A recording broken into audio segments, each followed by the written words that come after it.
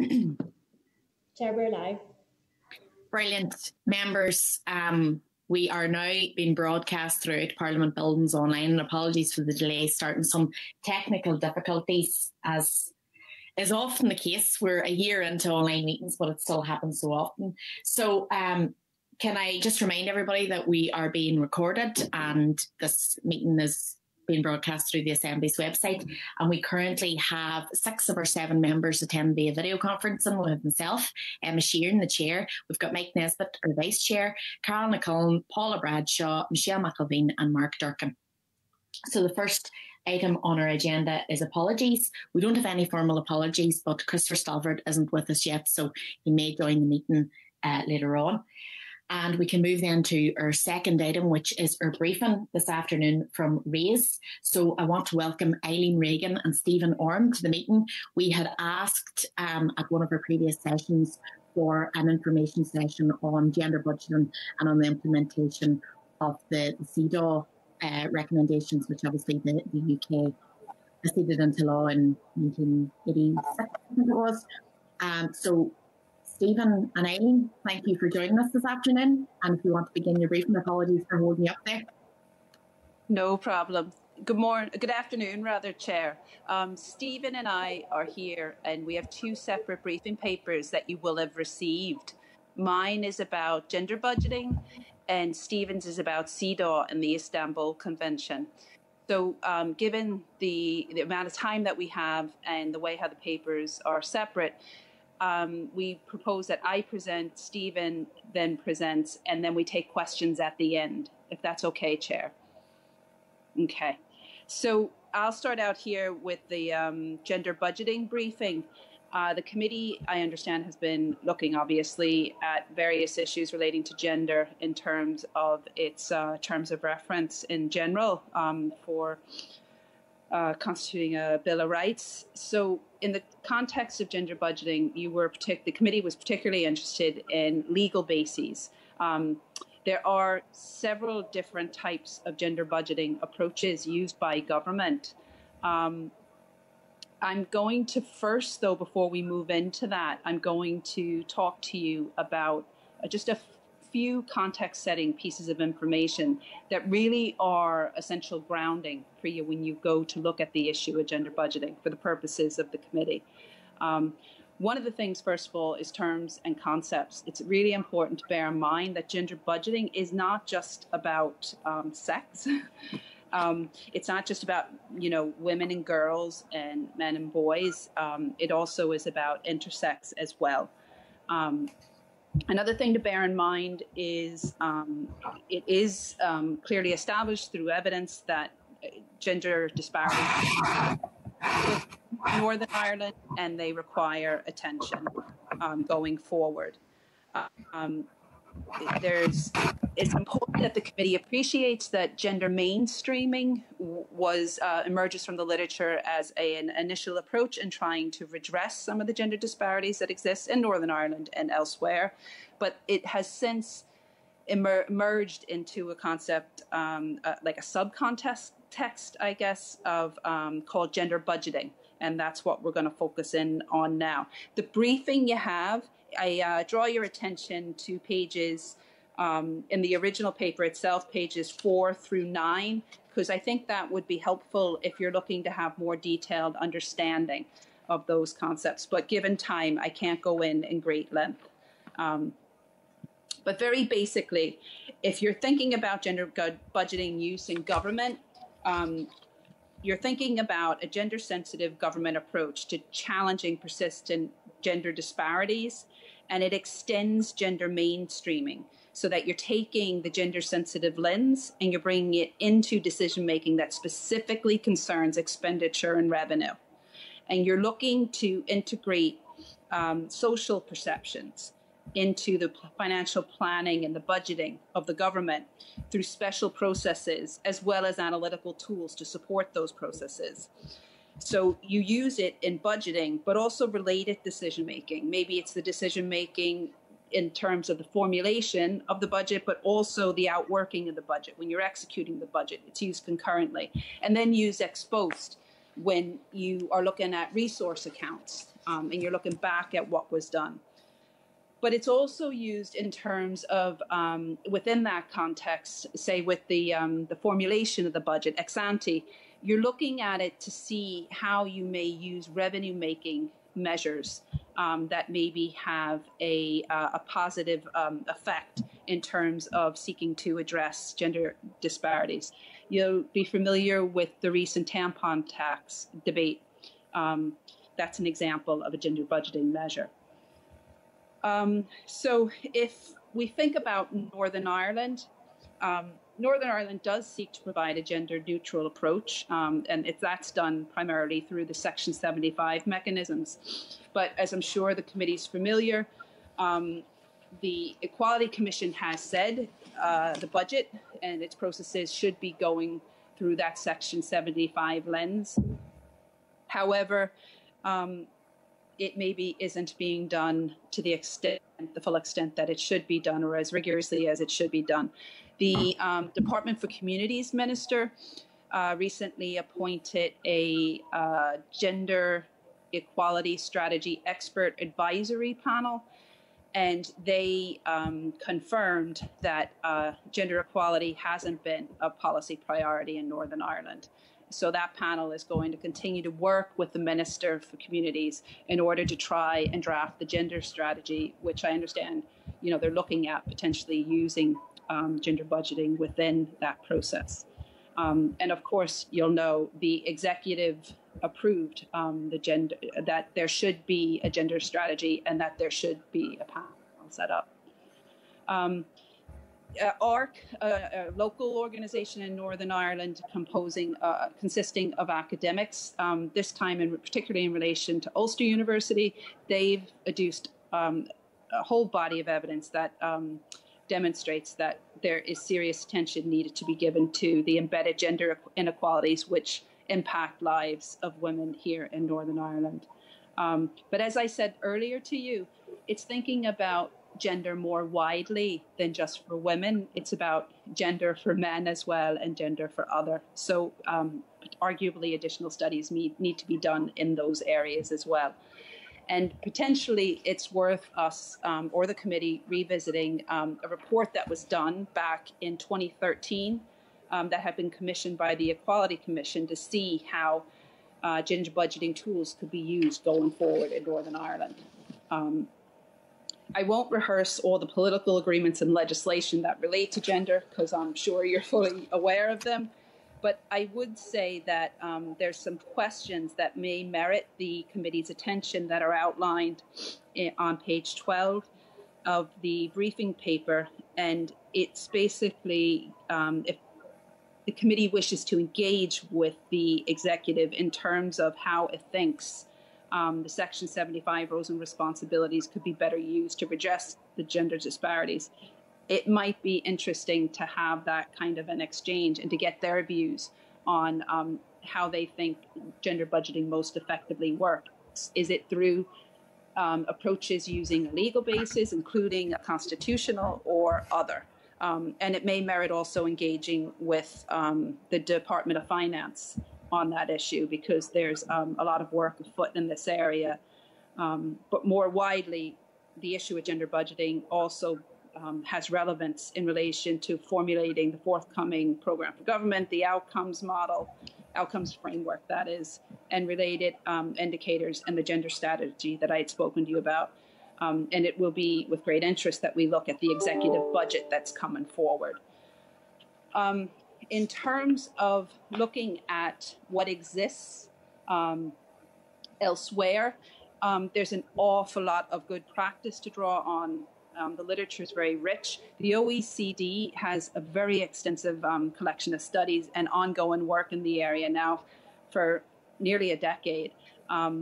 If you look in your packs on page 12, it outlines the various reports that they very seriously have undertaken since 2015 that includes different types of recommendations, different principles that should be applied, particularly when doing gender budgeting, as well as more recently in 2020, they've provided a pathway to action when you're designing and implementing gender budgeting. And for the purposes of the paper, I drew off of that quite heavily. So far, it's found out of all the OECD countries, there's 34 of them, 17 have introduced some kind of gender budgeting mechanism. Not all of them, remember, are with legal bases. And there still are a considerable number of OECD countries where it's not practiced. But there's different conceptualizations that underpin the models. Either you're looking to have an gender-informed resource allocation, or you're trying to have a gender-assessed budget, or you're trying to look for a needs-based gender budgeting system. Again, there's a number of questions that the committee may wish to put its attention to in terms of how best gender budgeting could be translated from theory into practice within Northern Ireland, so that it's strategic, it's methodical, and also that it's sustainable and effective. So the OECD says some things to think about is, do you use a legal basis, legislation, or constitutional? Do you have to think about high-level political commitment and convention, as well as administrative practices, or specifically a constitutional requirement? Or are you thinking of just trying to ensure compliance with prevailing international law or some kind of an instrument that specifically speaks to the issue of gender budgeting? Countries that have a legal basis to date for gender budgeting are Austria, Iceland, Spain, and Korea. Out of the examples of the 17 that I noted that have a legal basis, in your packs, in your paper that you received from me on page 17, it outlines what those entail. Austria, it's in the Constitution itself that it commits the public administrations to equal status. And then there's an accompanying federal law and regulations that go with that to ensure equality, but it's between men and women. In Iceland, they use the Constitution, again, to enshrine the principle of equality. And it's between men and women, and that's since 2016. But they also underpin that with various tools and have a very comprehensive gender-responsive budgeting plan. And they have appropriate mechanisms to support that and the officials when doing so. Spain has a system where they, again, it's legislative, and they undertake a gender impact assessment report for every single piece of draft bill that goes before the legislature. And they also have established a requirement where there's a draft budget bill that has to be accompanied by the gender impact report. Korea, they have a system where they have a National Finance Act where they require gender budget statements.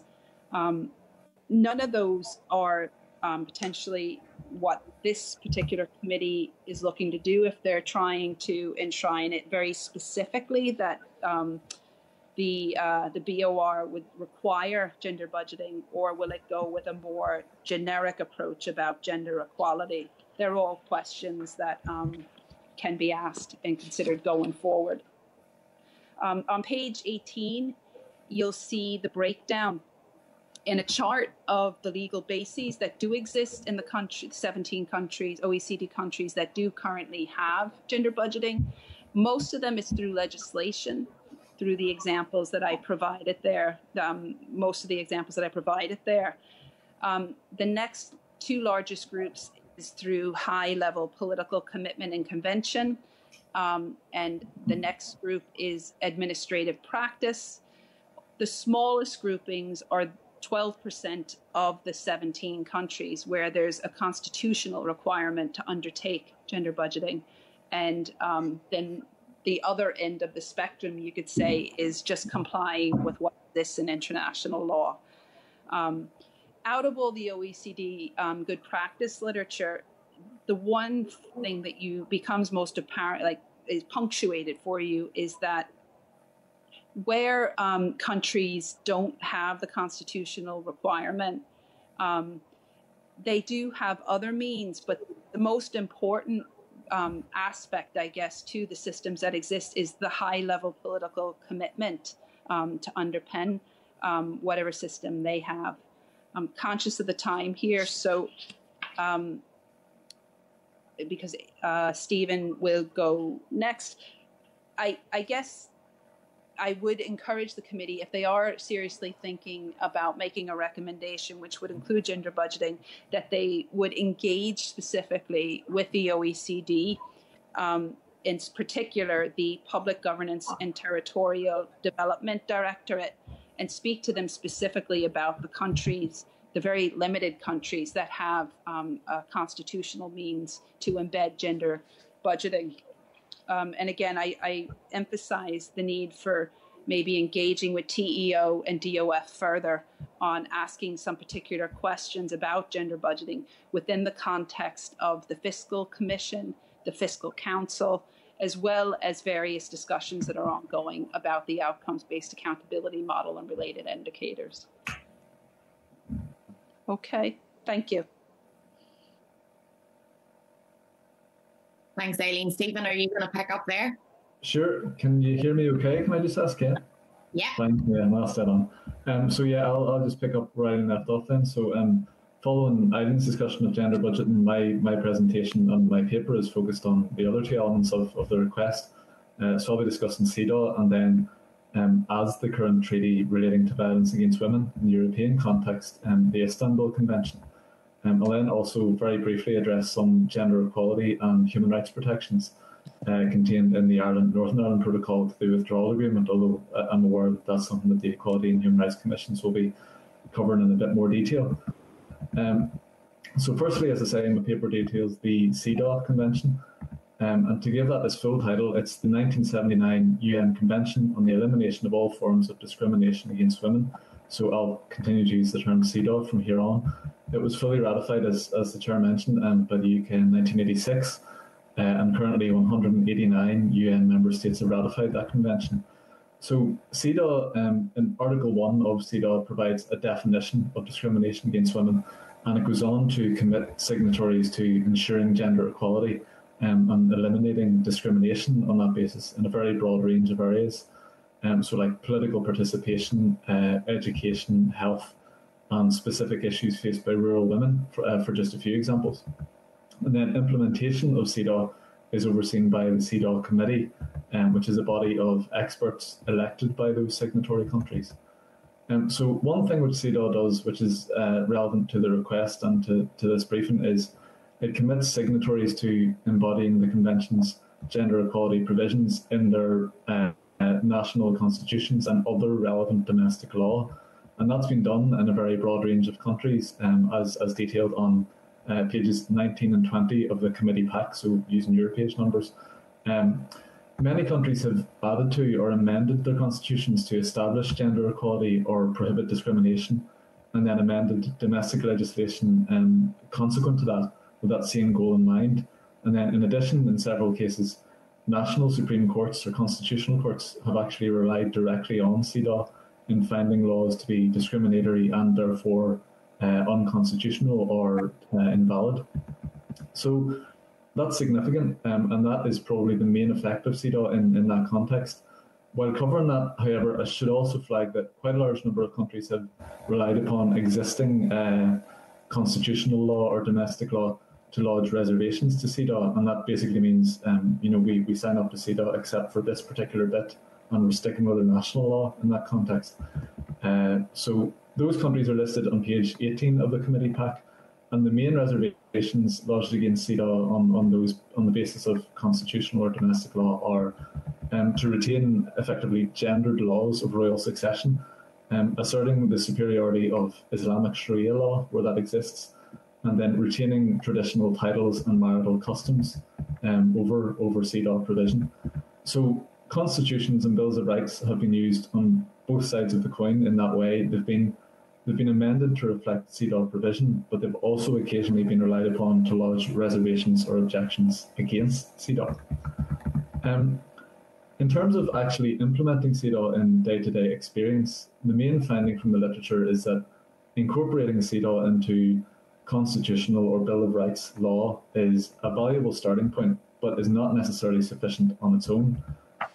Looking into that area, I reviewed a lot of the work of the CDAW committee, which, as I say, oversees that convention's implementation, and then some of the broader academic literature on CDAW's overall impact.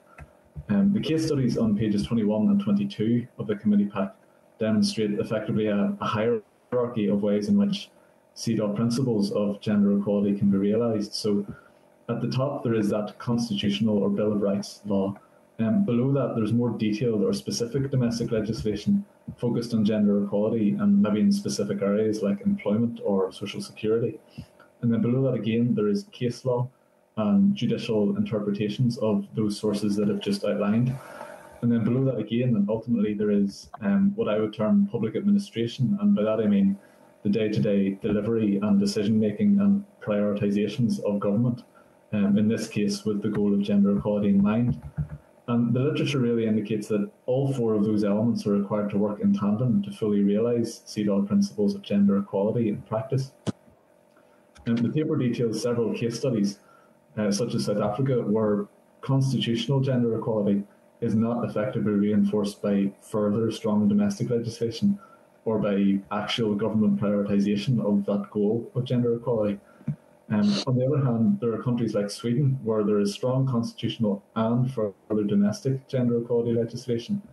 And gender equality is embedded into government decision-making structures through things like gender impact assessments and extensive and quite deeply embedded training for civil servants and public officials on their obligations on that front.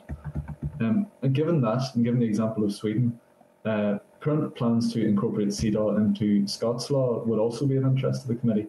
In 2018, the Scottish Government's Human Rights Advisory Group recommended the passage of an Act of the Scottish Parliament, which would explicitly codify several international human rights treaties, including CDAW, into Scots law. Since those recommendations, work has been ongoing to give effect to that. Beyond that, the advisory group at that time made several other recommendations, which really aimed at practically realising the human rights included in any primary act. And those included a national mechanism for monitoring the implementation of any rights, and then extensive government capacity building to ensure that they were truly, practically implemented. And those recommendations, as per that kind of hierarchy I've just discussed, they're very much focused on ensuring that any constitutional rights are effectively reinforced by detailed further domestic legislation, and then finally well delivered in practice and experience. So in terms of CDAW and gender equality in the context of the particular circumstances of Northern Ireland, as the committee will be aware, in the Good Friday Agreement, signatories affirmed their commitment to specific rights, and those included equal opportunity regardless of gender, and the right of women to full and equal political participation. And again, as the committee will be far more aware than I am, there's been considerable debate over what constitutes the particular circumstances of Northern Ireland. In its 2008 report, the Bill of Rights Forum offered both a narrow and a broader view of particular circumstances, the narrow view being very focused on mutual respect and parity of esteem between the two main communities here, and the broader view explicitly incorporating a much larger set of elements, including women's rights. In a consequent Northern Ireland Office consultation on next steps on the Bill of Rights, the NIO kind of emphasised the existing Section 75 and 76 rights in the Northern Ireland Act and expressed concern that expanding rights could weaken those existing protections.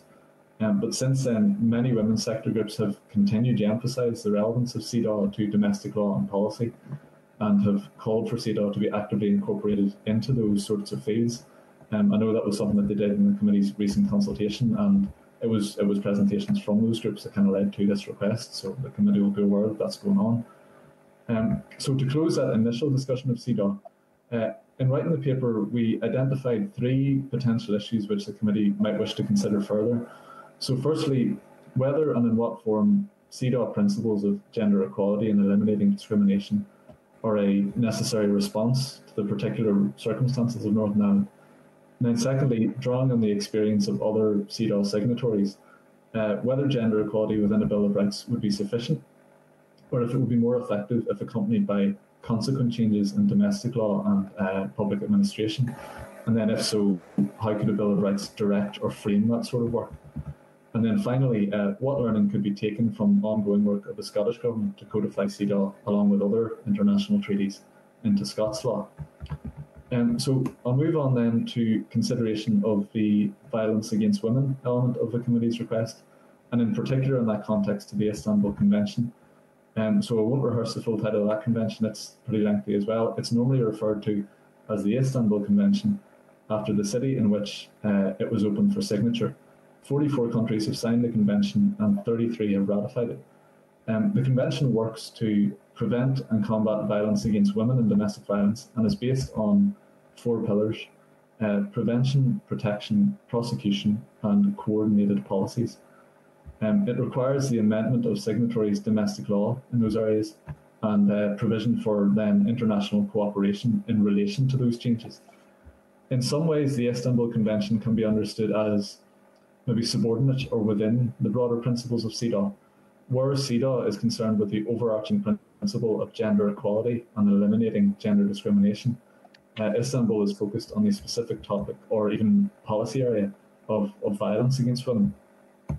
In terms of the UK's position in relation to Istanbul, the UK signed the convention in 2012 but hasn't yet ratified it, and that means that under international law the UK is not yet bound by the convention's provisions. A private member's bill was passed by the UK Parliament in 2017 and would require the UK government to report annually on steps it's taken to allow it to ratify the convention. And the most recent government report indicates that Parliament is very close to passage of a piece of legislation that would satisfy several requirements of the Istanbul Convention, and if and when that's enacted, the UK might then be in a position to actually ratify it. So, because it's mainly concerned with domestic, criminal and procedural law and associated pieces of legislation, the Istanbul Convention has generally not resulted in amendments or additions to constitutions or bills of rights.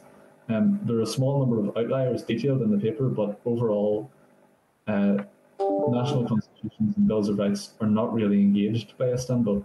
The more typical path in terms of satisfying the convention is for signatories to amend their domestic law to satisfy its requirements. In considering the countries that have done this so far, many have not done so fully, really, and that maybe isn't a surprise given the convention is still quite young. For example, in several case studies in the paper, specifically Italy, Serbia and Spain, changes to domestic law required by the convention aren't complete, and they're also not really reinforced thoroughly in day-to-day delivery in public administration. So in many ways, the literature indicates that what's required for effective implementation of Istanbul and on the violence against women front is very similar to CEDAW. And that harks back to what I was saying earlier, that Istanbul and violence against women can be understood as subordinate to the broader principles of CEDAW. It's possible to have CEDAW-like principles at the constitutional or Bill of Rights level, whereas violence against women content, by comparison, and at least in relation to Istanbul, tends to sit lower than that and within those broad CEDAW principles, and is more typically a matter for routine domestic law and enforcement. In both cases, there's that hierarchy of constitutional and Bill of Rights law, then other domestic law, then relevant case law, and then ultimately day-to-day public administration and government. And all of those are necessary and interlink in delivering both conventions and practice. So in terms of violence against women and the Northern Irish context in particular, in 2009, as the committee will recall, the Human Rights Commission provided their formal advice to the Secretary of State on a potential Bill of Rights, and that recommended that any Bill of Rights should include supplementary rights in a broad range of areas, including freedom from domestic violence, sexual violence and gender-related harassment. As I mentioned earlier, the NIO's response was to lean back on existing Section 75 and 76 rights and express concern that expanding rights could weaken those existing protections. But that being said, it's still noteworthy that at that point, the Human Rights Commission's recommendations were for explicit freedoms from domestic violence and related areas to be included in the Bill of Rights. So to close this discussion of violence against women and the Istanbul Convention, in writing the paper, again, we identified 3 potential issues that the committee might wish to consider further. So these are similar in many respects to those identified for CEDAW. Firstly, whether and in what form the eradication of violence against women is a necessary response to the particular circumstances of Northern Ireland. Secondly, whether inclusion in the Bill of Rights would be sufficient to achieve the goal of eradicating violence against women. And then thirdly, if not, how could or how should a Bill of Rights enable and direct changes in further domestic law and enforcement to achieve that goal? So finally then, I'll turn very briefly to the brief point in relation to the human rights and equality protections in the Northern Ireland Protocol to the Withdrawal Agreement. So I should point out at this stage, this is based purely upon what is stated in the relevant section of the protocol itself. RAISE doesn't provide legal advice or opinion, and we would avoid any kind of active interpretation of those documents.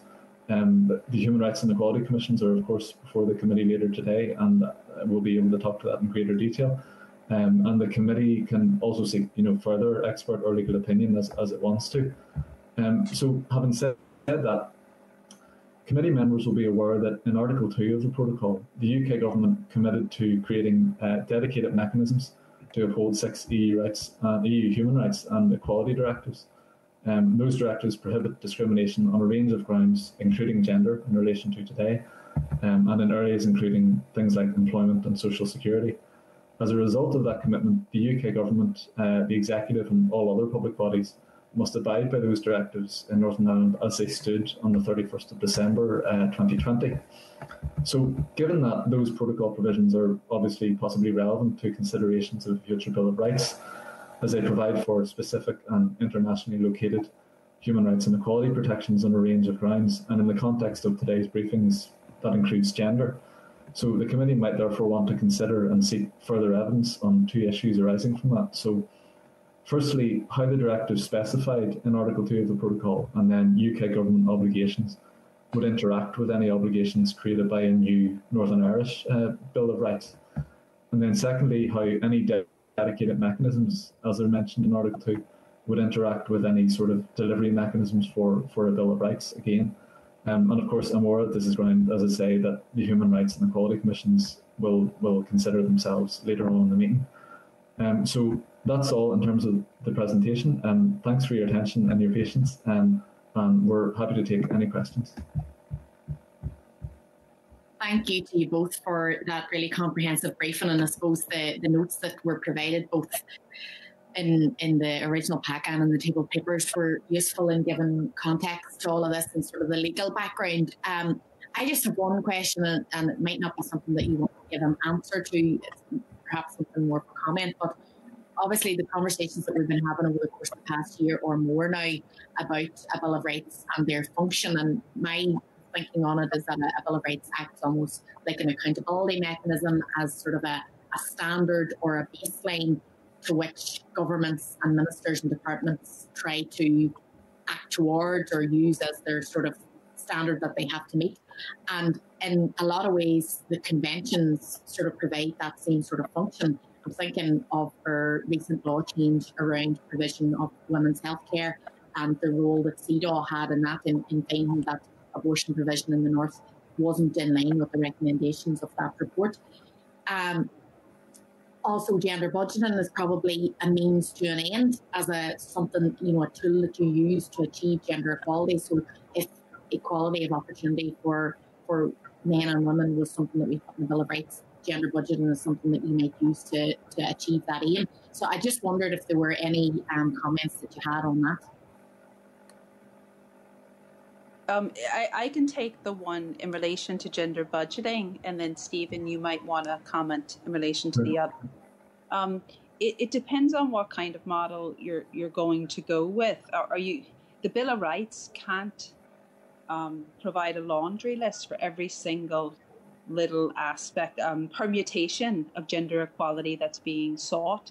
So is gender budgeting a tool that should have a Bill of Rights basis in terms of gender equality, and then look to what exists within the jurisdiction, such as Section 75, and ensure the strategy, OBA, and any other supporting tools, right down to supporting the development of a culture where officials have the requisite knowledge, skills, and understanding in order to ensure that they're gender proofing, undertaking gender budgeting when they're doing the budget.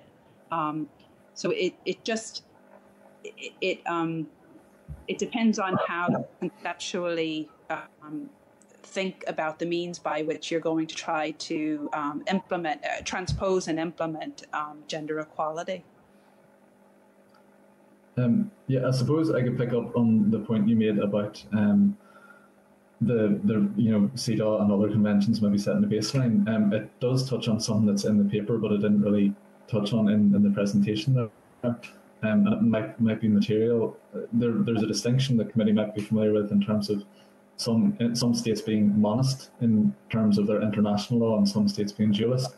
And obviously, so like a monist state like France, when Emmanuel Macron effectively, when he signs a treaty, that treaty then has the full force of law in France, because the UK is a dualist system.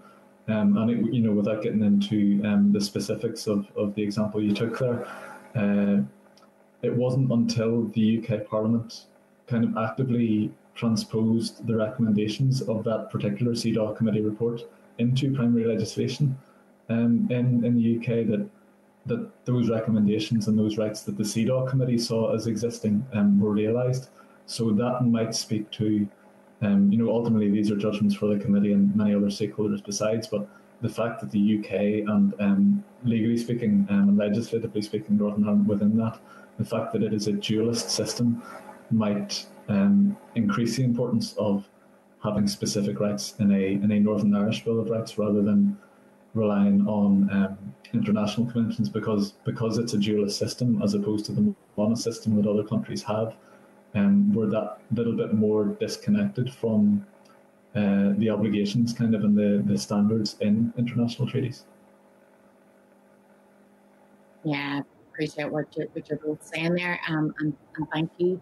I don't think any other members have raised their hand. Does anyone else want to come in with a comment or question? I'm not getting anyone. So look, you have covered it so comprehensively there that no one else has anything that they need to ask. So at this point, I would just thank you both very much for attending. Stephen, I think you class of 2013 as well, are you? Yes. Yeah, I thought that. We did the same uni course, and I was looking at you there going, why do I know? Why do I know that? Don't worry about it. Yeah, okay. You're starting to panic. Well, I'm going to let you drop off the call here now, and we're going to take our next presentation. So thanks very much, Steve. Thank you. Thank you. Okay. Bye-bye. Members, we've now got our presentation from the Equality and Human Rights Commission, so if we can give them a minute to be brought up into the spotlight.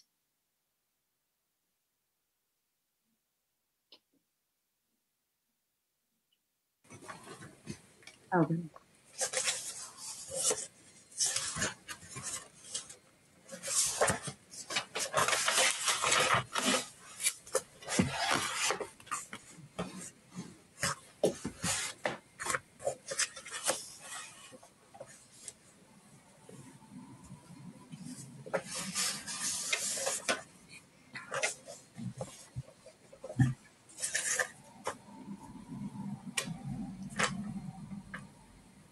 Okay, I think we have everyone now. So I want to take this opportunity to welcome you all to the committee this afternoon. Members, we've got a presentation now from the Human Rights Commission and the Equality Commission. So on the call we have Les Allenby, who is the Chief Commissioner of the Human Rights Commission. We've got Ailish Haughey, who is the Head of Service in the Dedicated Mechanism EU Withdrawal Team within the Human Rights Commission. We've got Shirley McGahey, who's the Chief Commissioner of the Equality Commission. And we've got Rosie Mallon, who is Director of the Dedicated Mechanism Unit in the Equality Commission as well. So, if you want to begin your briefing. Okay, thank you, Emma. Good afternoon, members, and thank you for the invitation to speak to you today and to present some further evidence in the context of the committee's consideration of a Bill of Rights and the implications of Brexit for human rights. As you said, Les and I are joined today by our respective commissions' directors of dedicated mechanism units, Roisin and Ailish, and they will assist Les and I in terms of answering any questions that members might have when we've both finished our presentations. So, as you know, we recently gave evidence to the committee on how a Bill of Rights could help to promote equality of opportunity and strengthen equality protections for people in Northern Ireland. And as we previously made clear, we support the adoption of a strong and inclusive Bill of Rights reflecting the particular circumstances of Northern Ireland. We also set out in our previous evidence and our submission to the committee in advance of this meeting today a number of recommendations that related primarily to the impact of Brexit on equality and human rights. Our recommendations are made in the context of our role and our remit, both under the equality legislation and working with the Northern Ireland Human Rights Commission as part of the dedicated mechanism established under Article 2 of the Ireland-Northern Ireland Protocol. And maybe before elaborating on our specific recommendations, I thought it might be helpful to the committee if I started by briefly outlining the nature and implications of the UK Government's commitment under Article 2 and the role that the Commissions will play as a dedicated mechanism. So in terms of the UK Government's commitment, it has committed under Article 2 to ensuring that certain equality and human rights in Northern Ireland will continue to be protected after Brexit. In particular, it has committed to ensuring that the protections currently in place in Northern Ireland regarding the rights, safeguards and equality of opportunity provisions as are set out in the relevant chapter of the Belfast Good Friday Agreement, are not reduced as a result of Brexit. It has also committed in the protocol to ensuring that certain equality laws in Northern Ireland will keep pace with any future changes to the EU equality laws, which are set out in Annex 1 to the protocol. Now, this commitment is a recognition of the importance and the centrality of rights and equality protections in the Belfast Good Friday Agreement and of the fact that this agreement has underpinned the peace processes here. The commitment binds the UK Government as a matter of international law. In addition, the Northern Ireland Assembly or Executive cannot act in a way that is compatible with that commitment. Both commissions have been given additional powers and responsibilities to ensure that this commitment is met, including providing advice to government and monitoring, enforcing and reporting on the ongoing implementation of the commitment. In terms of our specific views and recommendations on the Bill of Rights, we are clear that additional measures are required to better protect equality and human rights in Northern Ireland, and this is particularly important in the context of Brexit, which has impacted on the equality and human rights protections here. A Bill of Rights provides an opportunity to increase protection where existing law is inadequate and to strengthen the human rights protection afforded to the most vulnerable and marginalised in our society, and is therefore particularly important that consideration is given as to how a Bill of Rights might strengthen equality and human rights in the context of these impacts of Brexit. The need for this consideration is also essential in the context of our previous recommendation to the committee that a Bill of Rights should be fit for purpose, both for today, the present time, and for future generations of people in Northern Ireland. Turning now to some of the specific impacts of Brexit on equality and human rights, the committee will be aware that EU laws, particularly on anti-discrimination, have formed an important part of the framework for delivering the guarantees on rights and equality in Northern Ireland. They have provided a minimum level of rights and protection below which laws in the UK could not fall below. These EU laws have covered equality rights as well as other important areas such as employment rights of part-time workers, pregnant workers and victims. We remain concerned about the negative impact of equality and human rights as a result of the EU Charter of Fundamental Rights no longer forming part of UK domestic law post-Brexit, including in Northern Ireland. We do note, however, that the Charter will continue to play an important role in the interpretation of the withdrawal agreement and the protocol. Nonetheless, we are of the view that the exclusion of the Charter from domestic law, despite the retention of underlying fundamental rights and principles, has resulted in a weakening of protection of human rights. Further, I would wish to draw to the attention of the committee the fact that there are important limitations to the UK Government's commitments under Article 2 in terms of the continued application of EU equality and human rights standards in Northern Ireland. For example, the commitment to keep pace with any future changes to EU law only applies to the 6 equality directives that are set out in Annex 1 to the protocol. and not to other existing EU directives that provide rights for equality groups, such as the EU law relating to part-time workers or pregnant workers. In addition, the Keeping Pace commitment does not cover future equality-related directives that may be introduced, except to the extent that they might result in changes to the Annex 1 directive to those 6 directives. This means that whilst equality laws in other EU countries, including the Republic of Ireland, could be strengthened to keep pace with those future EU equality laws, Northern Ireland equality laws may not similarly be strengthened and may fall behind. And you'll recall that I previously advised that Northern Ireland equality law already falls behind the level of protections enjoyed by citizens in other parts of the UK, and therefore the situation could be further compounded. We are also concerned that those areas of equality and human rights currently enshrined in Northern Ireland domestic law that are not covered by the non-regression commitment in Article 2.1 could also be subject to change. We have already highlighted to the committee our recommendation that a Bill of Rights should include a principle of equality. Including a principle of equality would be a recognition of the importance and centrality of rights and equality protections in the Belfast Good Friday Agreement, and could also underpin Northern Ireland's equality legislation. We have already raised with the committee the significant gaps in protection between equality law in Great Britain and Northern Ireland, and that people in Northern Ireland have less protection against discrimination and harassment in certain areas than those in Great Britain. These include in areas relating to obligations placed on public bodies not to discriminate under anti-discrimination legislation. We stress again that a key action that the Executive could take to enhance protection of equality and human rights is to update, strengthen and harmonise upwards our equality legislation, including to address those gaps in protection between Northern Ireland and Great Britain.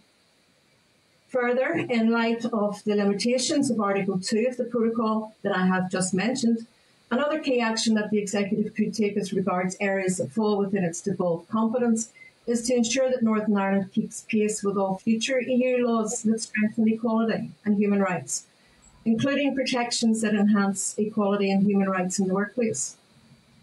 We have also raised previously in our evidence that we recommend the committee considers how best to ensure that international human rights standards, as set out in a range of international human rights conventions, including conventions that relate to the rights of women, disabled people, minority ethnic people and children, are reflected in the Bill of Rights and in any underpinning legislation. We have stressed the need for the Executive to take action to address key shortfalls in Northern Ireland so as to ensure compliance with the UK Government's obligations under international human rights conventions, including under conventions relating to women, disabled people and minority ethnic groups, indeed what you heard from the previous speakers. I hope that this overview has given the committee members a sense of our key concerns, and I'm happy to address any of the points that the committee may have in relation to the points I've made. But I'll now hand over to Les to speak to you on behalf of the Northern Ireland Human Rights Commission. Thank you, Geraldine. I want to make two key points. Our starting point is to go back to first principles and the 1998 agreement. The Bill of Rights was designed to be part of the architecture to ensure a durable peace, and also part of the recognition of the importance of human rights and equality in Northern Ireland in moving forward to a better future.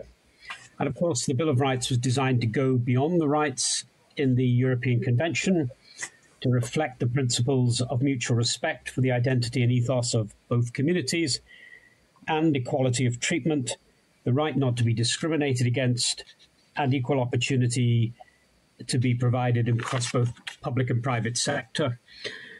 All of that was to be done while reflecting the particular circumstances of Northern Ireland. And that is about recognising that where we were in the Good Friday Belfast Agreement, but to tie it to an umbilical cord to the present day.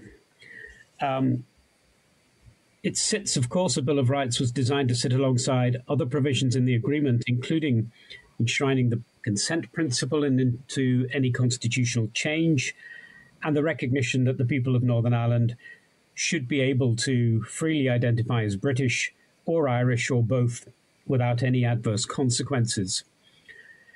Leaving the EU does have rights consequences. Geraldine has outlined some of them. EU law is no longer supreme over the United Kingdom under the European Communities Act of 1972. But there are a significant number of exceptions within the main withdrawal agreement and with other arrangements to leave, including the Ireland-Northern Ireland Protocol, particularly around the single market and customs arrangements, and to a much more limited extent around Article 2 of the Ireland-Northern Ireland Protocol.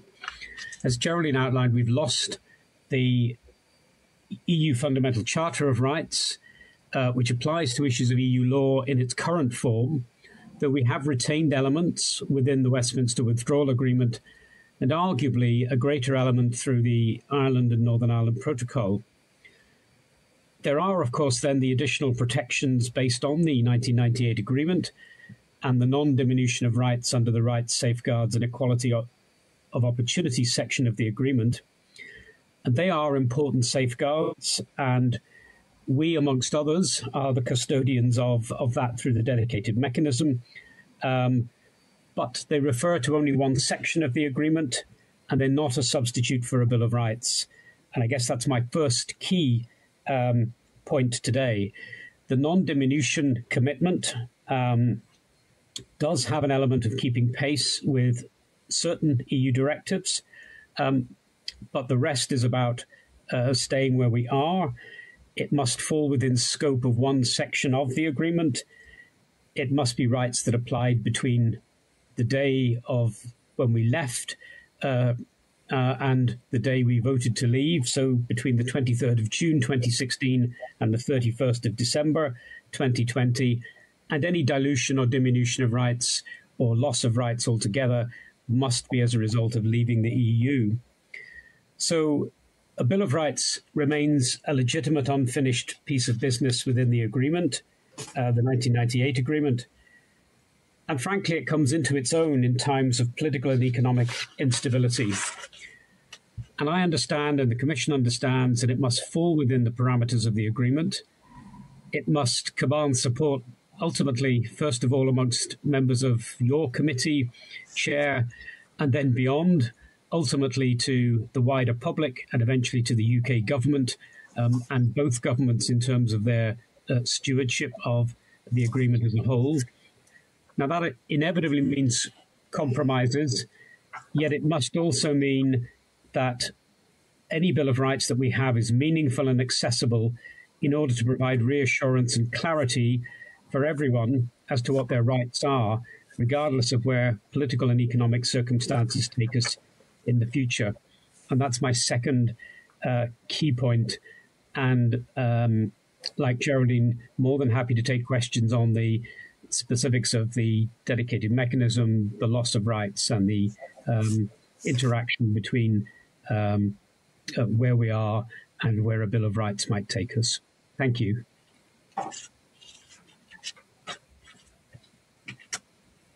Thank you very much to you both and to everyone involved in the preparation for the presentations today and the written presentations that you provided us with.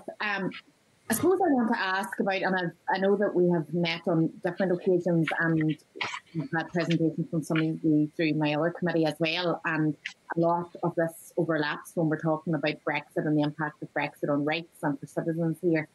And we've been talking about the different formats for a Bill of Rights, and I have said, if you caught the earlier part of this afternoon's meeting where I was talking about a Bill of Rights as an accountability mechanism, and one of the things that has been discussed is the idea of pre-legislative scrutiny and how that would prevent governments being constantly dragged before the courts. And I know that there is a provision within the Good Friday Agreement for a committee to sort of assess compatibility with ECHR, and obviously what we're talking around during the Good Friday Agreement in terms of the Bill of Rights as going further than ECHR and furnishing citizens with additional rights. I wondered if you would give a perspective on that. Yeah, if I kick off, Geraldine, is that okay? Yeah, go ahead.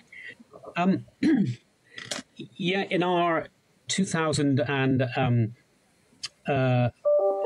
advice, the Commission recommended having pre-legislative scrutiny through a distinct Assembly human rights kind of committee to look at human rights issues. We then went on to look at other kinds of enforcement, and we then were looking at preferred a method of inculcating, if you like, any enforceability through the courts, but not with a separate kind of human rights court. I thought the piece of work done by the Human Rights Consortium recently was a really thoughtful and considered piece of work. It set out a number of options. One was that pre-legislative scrutiny by the Assembly and how you might amend the ministerial code. But it was one of 5 possible ways of looking at this, including socioeconomic requirements and specific legislation. I think there was constitutionalizing economic and social rights principles, where the Assembly had a principal responsibility to implement. Progressive implementation, which is a quite common provision in international human rights standards, and some access to judicial review, for example, on grounds of reasonableness, or then incorporating economic and social rights in future free trade agreements. They're not mutually exclusive, and it seems to me that the idea of pre-legislative scrutiny makes immense sense. You have a joint committee on human rights in Westminster, for example, and early scrutiny of legislation, it seems to me, is in everyone's interests. And it's something that we endorsed a number of years ago, and I think we still think has significant merit. Yeah, if I could just add to that in terms of the pre-legislative scrutiny, I think Section 75 and 76 really have set a standard, a minimum standard really in terms of that kind of scrutiny. Ministers, the executive departments, etc., are versed in terms of applying the Section 75 criteria and screening policies at very early stages. So we would be keen to see some kind of a model developed in terms of how that similar process could be applied and put the requirements very much to the fore in terms of how policy and legislation would be developed. Thank you. Geraldine, you spoke there quite extensively about the fact that the North is sort of in a rights deficit and obviously no Single Equality Act. And I know that in the presentation you talked about a Bill of Rights almost as sort of a means to have a harmonisation of rights, particularly in the wake of the loss of some of the rights from the EU Charter of Fundamental Rights. And I wonder how you would see that working on an all-Ireland basis. So yesterday we had a presentation at the CEO committee from Professors Colin Harvey and Mark Bassett, who've done work about the EU and Irish unity and moving forward on sort of a rights basis. And if we're having a conversation about the change in the constitutional position, that it be on the basis of rights and increasing rights and bringing everyone up to the same standard. How that would work then following our exit from the EU and the fact that people in the North now are at a difference to neighbours a few miles down the road. Yeah, well, equality legislation really is my remit, and the rest of the human rights, I'm sure Les will be able to contribute to. But I think there is a recognition that equality legislation in particular does lag behind here in Northern Ireland, having been a province where our equality legislation was very much to the fore at a time. We now have drifted behind. The introduction of the Single Equality Act in GB has afforded many more rights to citizens than and protections to citizens than we actually have here, particularly in relation to age, GFS, etc. We also fall behind in terms of the race relations and discrimination on those grounds. So I think there's scope within there's power within the executive to address some of those issues. I think the introduction of a principle of equality in a Bill of Rights will provide, or can provide, depending on how it's framed, a lens through which the courts will look at legislation and the interpretation of legislation with an equality focus.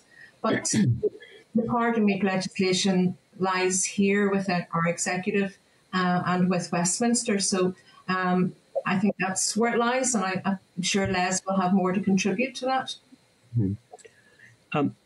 Emma, that's a really interesting question and had some quite significant resonances. We did a lot of work with the Irish Human Rights and Equality Commission, including in discussion with UK ministers, with officials in Brussels, both from the UK, the Irish government and the Commission. And in the discussions with the UK, we had, as two commissions across the island of Ireland, had made the case for retaining the EU Fundamental Charter because it would allow the idea of an equivalence of rights to be made more real. And we felt that was within the spirit of the Good Friday Agreement. In practice, our discussions founded on the UK government were very clear. They said that the agreement was about a south-north equivalent and not a reciprocal equivalence. And if you read the text of the agreement, that probably is a tenable argument. But it was one of life's ironies that the notion was because the UK already was in an advanced stage of incorporating the European Convention into domestic law, and the Irish government wasn't at that time, but subsequently did, that there was a need to emphasize south-north equivalence. But I think we remain clear that it's not about having the same rights, north and south, but the idea of an equivalence of rights that are that make sense between the two parts of the island would be significant and not out of tune with the spirit of the agreement as a whole. I think Roisin Mallon, who has been doing some work in this area, might have something more to contribute to your point. Well, just some further points. Thank you, Geraldine. Obviously, as Geraldine has mentioned, the keeping pace commitment under Article 2 only applies to the 6 Annex 1 Equality Directive. So that means that should, for example, the EU press ahead with its Gender Pay Transparency Directive, then that is not covered by Annex 1, and there'd be no obligation for the UK to introduce that unless it makes any changes to the Annex 1 directives. There's also the Work-Life Balance Directive, which, as you know, has been passed by the EU but not implemented in the UK to date. So that's not covered within Annex 1 as well, and there is no commitment to keep pace with that. So that if that happens in terms of those directives and they become incorporated into domestic law in the Republic, then clearly in certain areas the rights in the Republic of Ireland, equality rights, could become stronger than those in Northern Ireland. But one of our recommendations is that it's open to the executive to introduce equivalent rights in Northern Ireland within its devolved competence in terms of equality law. So it could proactively decide to keep pace even if there isn't a requirement by the UK government under Article to do that, but it could very well be the case where rights in the Republic of Ireland are strengthened because of their continued membership in the EU. Thanks, Roisin. And I suppose an awful lot of this, and I've said this before, even at other committees, an awful lot of the impacts of Brexit on rights haven't really been properly explored yet or recognised or realised by people. And the fact that we've spent this entire period in the middle of a pandemic when there hasn't been the same movement. But as we go on and as directives are sort of employed by the 26th, you have a situation there where you could have a family living in a border region where, one partner works in the 26 counties and lives in the north, or the other way around, and they're then operating on different levels, and you could start to see the real impacts of that. So I suppose going forward, I would like to see a rights-based approach. But thank you very much for your presentation, and apologies for taking so much of your time with the questions. I'm going to go to the next member, who's the Vice Chair, Mike. Yeah, thank you very much, Chair, and thank you all for your presentation so far. You have to some extent addressed the broad areas that I'm interested in, which the non-diminution obligation in the protocol, the commitment to keep in step with any advances that might be made by the EU, and also the jurisdiction of the ECJ in Northern Ireland. Anything that either Geraldine or Les can add in those areas? Yeah, again, if I kick off briefly, Mike, the access to the Court of Justice of the European Union, there are still circumstances in the overall agreement where individuals will have access to the Court of Justice, so it hasn't completely gone. But the Article 2 provisions, and if an individual came to either ourselves or the Equality Commission saying my rights have been diminished as a result of my rights under the rights safeguards and equality of opportunity have been diminished, then if we were to take a case to the court, it would be going to the domestic courts. So access to the Court of Justice of the European Union is not something that has survived our bit of the protocol, if you like. And then on, but maybe behind the import of your question around, yes, only Northern Ireland has to keep pace with the those 6 directives. They are significant because they are covering equal treatment in employment and social security, in access to goods and services, in self-employment, and freedom from discrimination on racial and ethnic origin. First of all, of course, the EU must decide to go further than the UK. There's nothing to stop the UK going further, but it's confined to keeping pace with those. The rest of the Article 2 commitment is about not diminishing the existing rights that were in place on the 31st of December 2020. I don't know if that's kind of helpful in terms of access to Court of Justice, etc. Yeah, no, that's helpful, Les. So there's the kind of limited protections. Yeah, they are limited. It's not. I mean, they're important, and they emphasise why the agreement, 1998 agreement, is important. But the idea that they are all embracing, somehow we don't need to think about the Bill of Rights, which is the point I was making. They are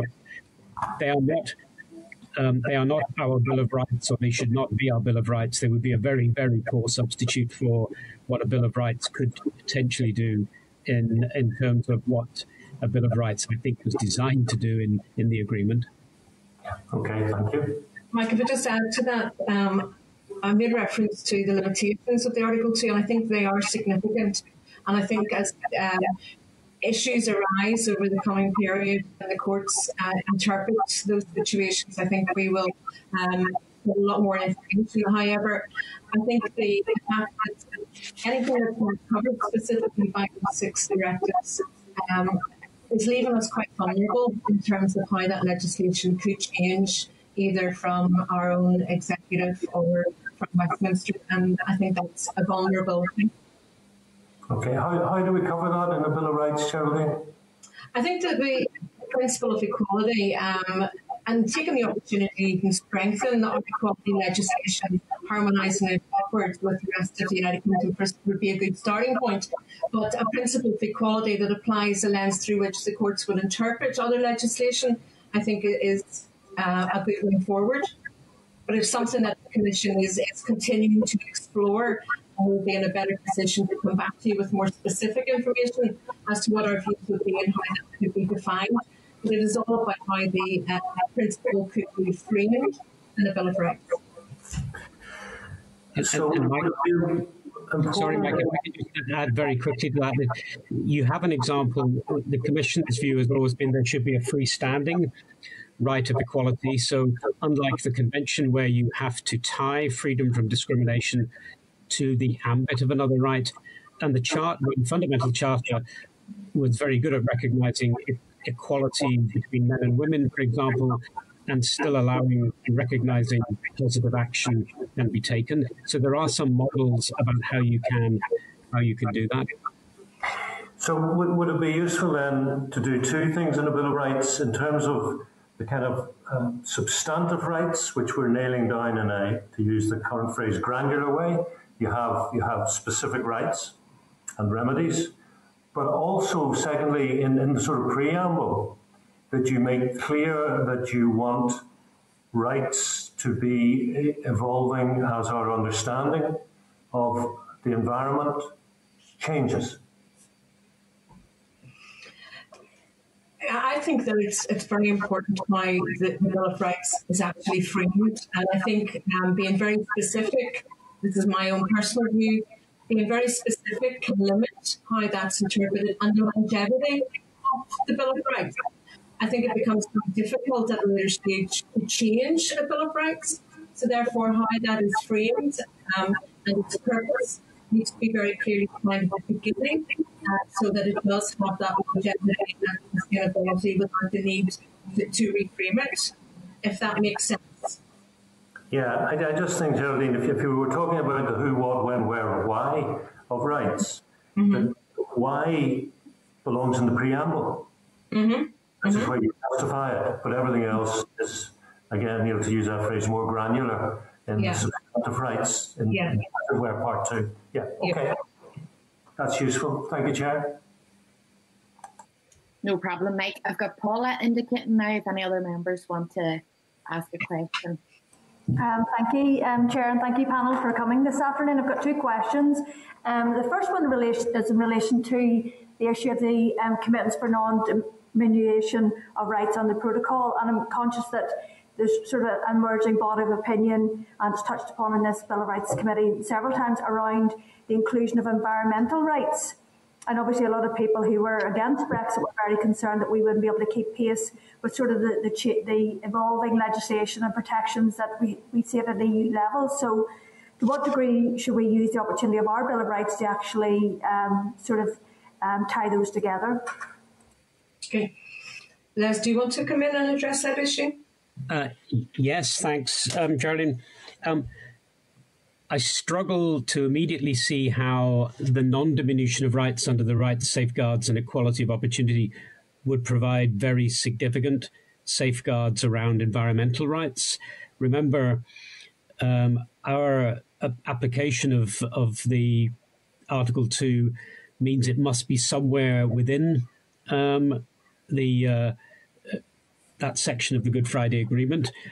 But if you go back again to the Fundamental Charter of Rights, environmental protection, and it's only it's a 1 or a 2 line from memory, but the right to something along the lines of the highest standards, and I'm not quoting verbatim, but higher standards of protection or environmental protection is in the EU Fundamental Charter. Now, it only applies in conjunction with EU law rights.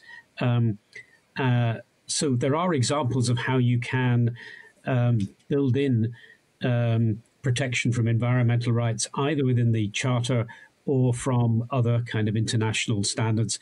But I don't think you're going to find protection for environmental rights falling easily within the scope of the non-diminution. No doubt someone may come to us and say, here's a bit of the agreement, and we think it can be tied to environmental rights, but it's not obvious or easy to discern how you could do that. Okay, thank you. And my second question is for you, Geraldine. I think it's in relation to your paper you submitted, paragraph 4.4, and you talk about the general principles of equality as a fundamental element of international human rights law. How do you know on health for the party? And obviously, I would be interested in health outcomes. And I'm just wondering to what degree a Bill of Rights could go beyond the sort of equality of access to public services, but more focus on equity of outcome. Because everybody can go to school, everybody can access health service, but if there's equity of outcome, then that would allow you then to skew resources or, put up particular provision for example, the transgender community. So I'm just wondering around the sort of move more towards equity as opposed to equality of opportunity. Yeah, I take your point.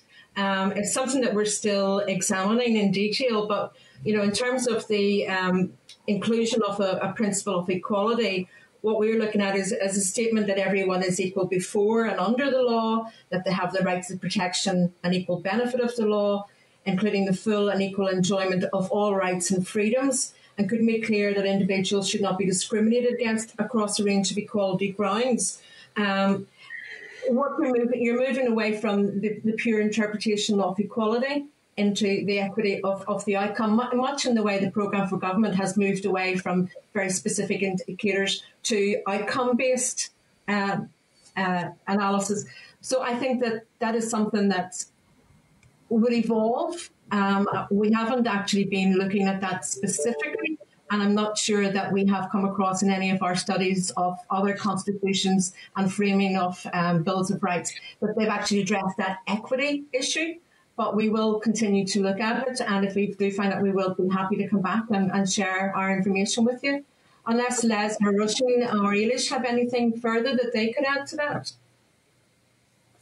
Yeah, but just to maybe to add to that, obviously, one option is to look at a equality principle that could be framed in terms of more substantive equality, in terms of equality of outcome, and as opposed to an approach that is simply, a declaratory principle that simply states the status quo, so to speak, and doesn't really go beyond current levels of protection or increased protection. So there are examples from other constitutions whereby countries have sought to go beyond sort of the status quo and to increase protection through an equality principle, and there's examples of, for example, the South African constitution, where clearly states that states, for example, may not discriminate directly or indirectly on various grounds, and that legislation must be introduced and enacted to prevent discrimination. So that's one model, and other models are more broad, general statements in terms of equality before the law. So there are a range of different ways of framing an equality principle, and as Geraldine says, that's something we can come back to the committee in more detail on in terms of that, if that would be helpful. But certainly one option is framing a principle so that it is framed in a way of substantive equality. So hopefully that was helpful, Paula.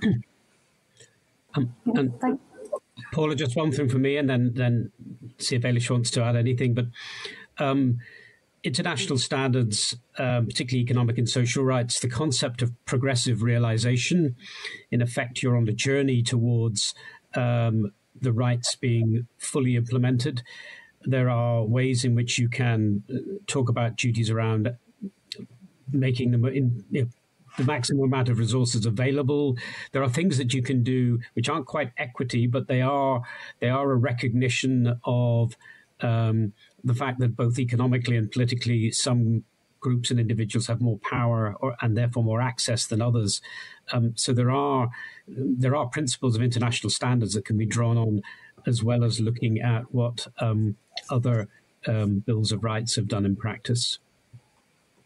No, I suppose you're right, and I suppose it is a term we've grappled with from the start, and it's more of a very clear intent, that we want to a more equitable Northern Ireland or our country, as opposed to sometime in the future we'll have it. So I think it was more just of a push from the start that this is a clear intent from the executive and the assembly. But no, appreciate that. Thank you very much.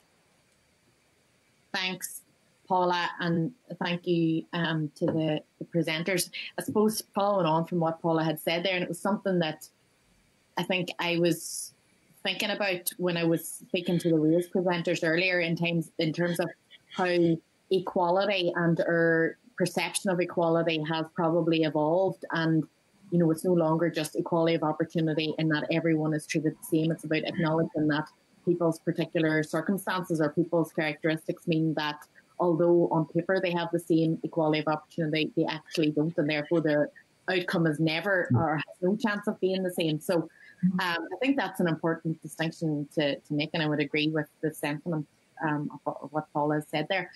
I don't think any other members have indicated, so at this point, unless any of you have any closing comments, I would just thank you again for your presentations and for your time this afternoon, and thanks for answering all our questions and taking the time.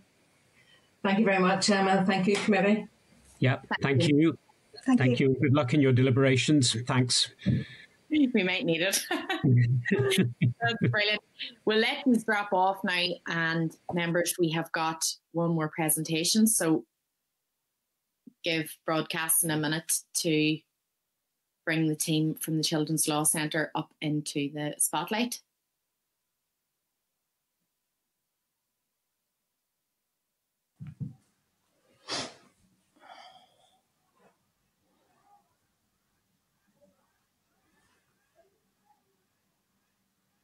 Okay, good afternoon. So we've got Paddy and Monia. Paddy, we can't see your visual, but oh, you're there now. Wasn't sure if you were zoomed in or not.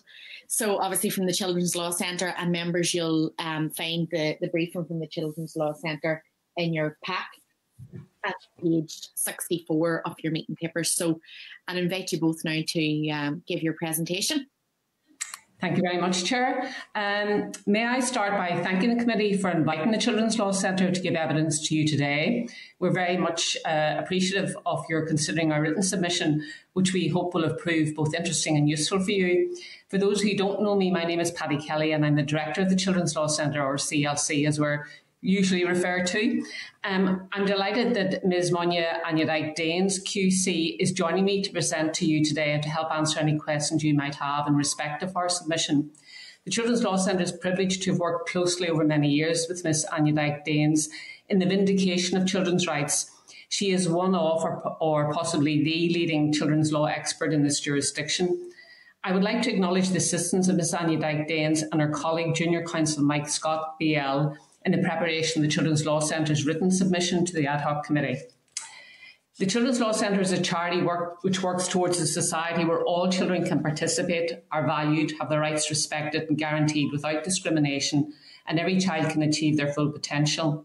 We offer training on children's rights, we undertake research and make submissions on law, policy and practice affecting children and young people.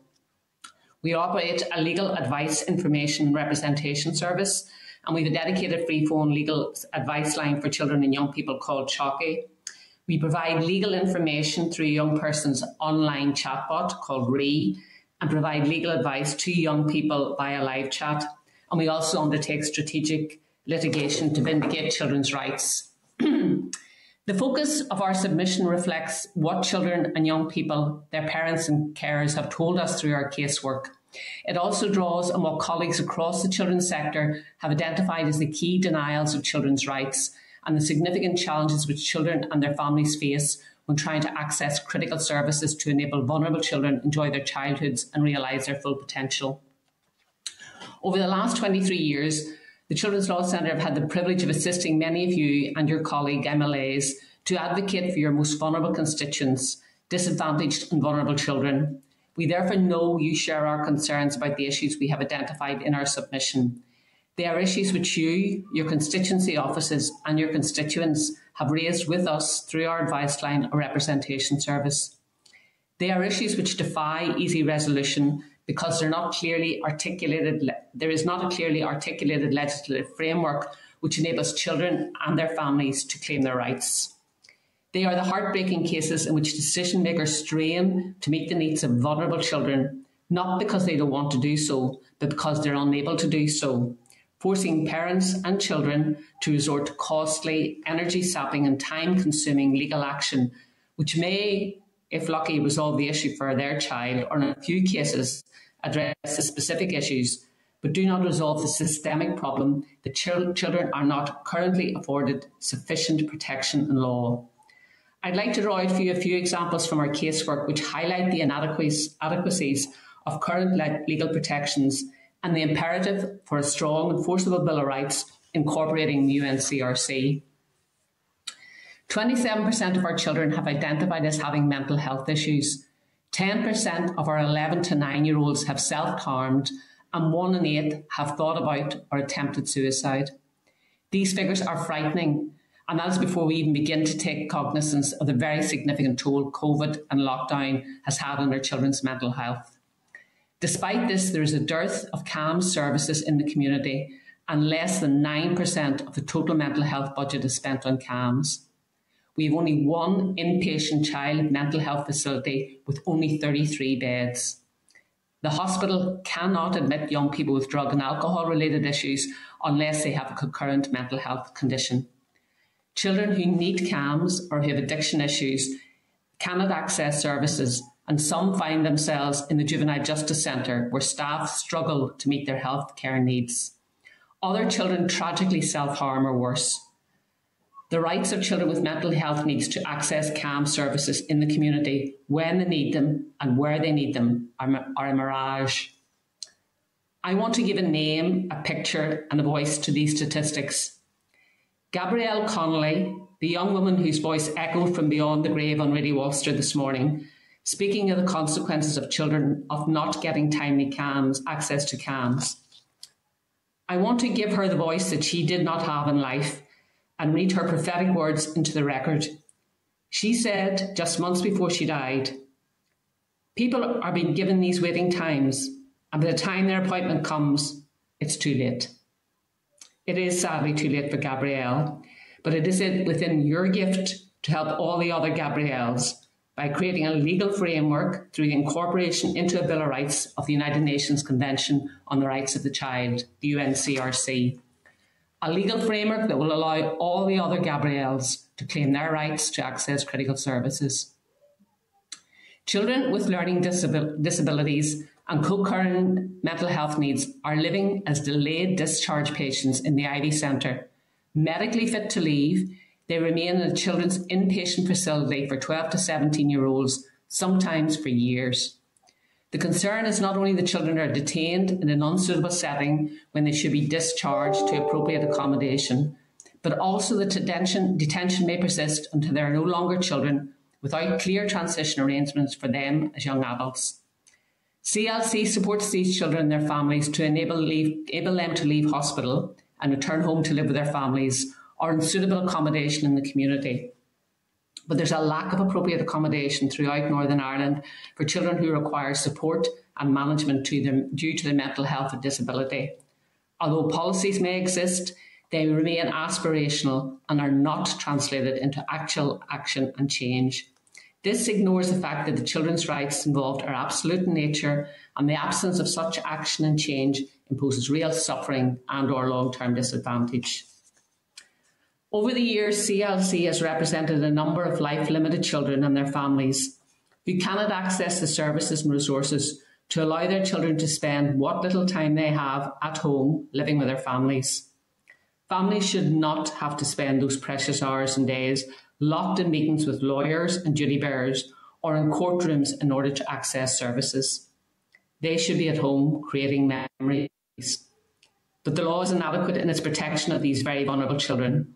Their voices and the voices of their parents are not heard or listened to unless legal proceedings are commenced or threatened.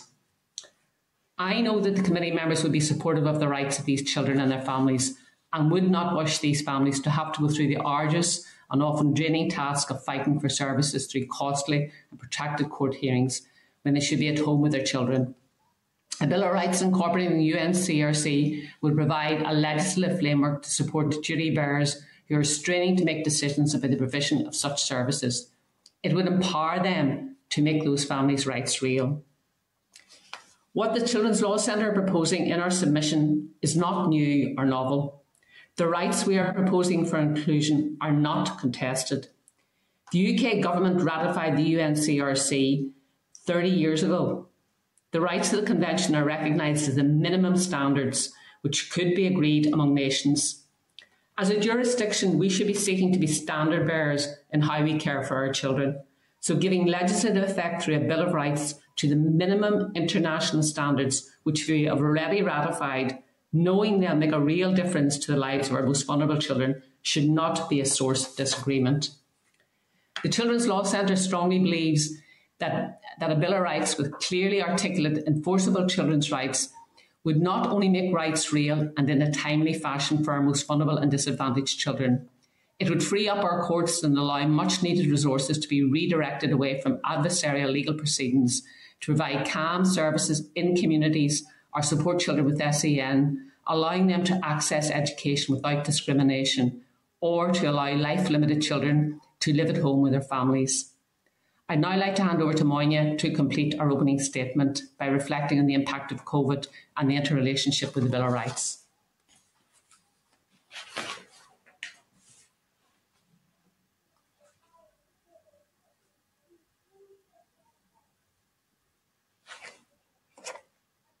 We might need to bring Monia back into broadcasting. Can you hear me now? Can hear you now. Yeah, let me just say that bit again, because it was one of thanks. It's always good to repeat thanks. So thank you very much indeed for inviting me to be here. It's quite an honour to be before your committee, and it certainly is an honour to come alongside Paddy Kelly.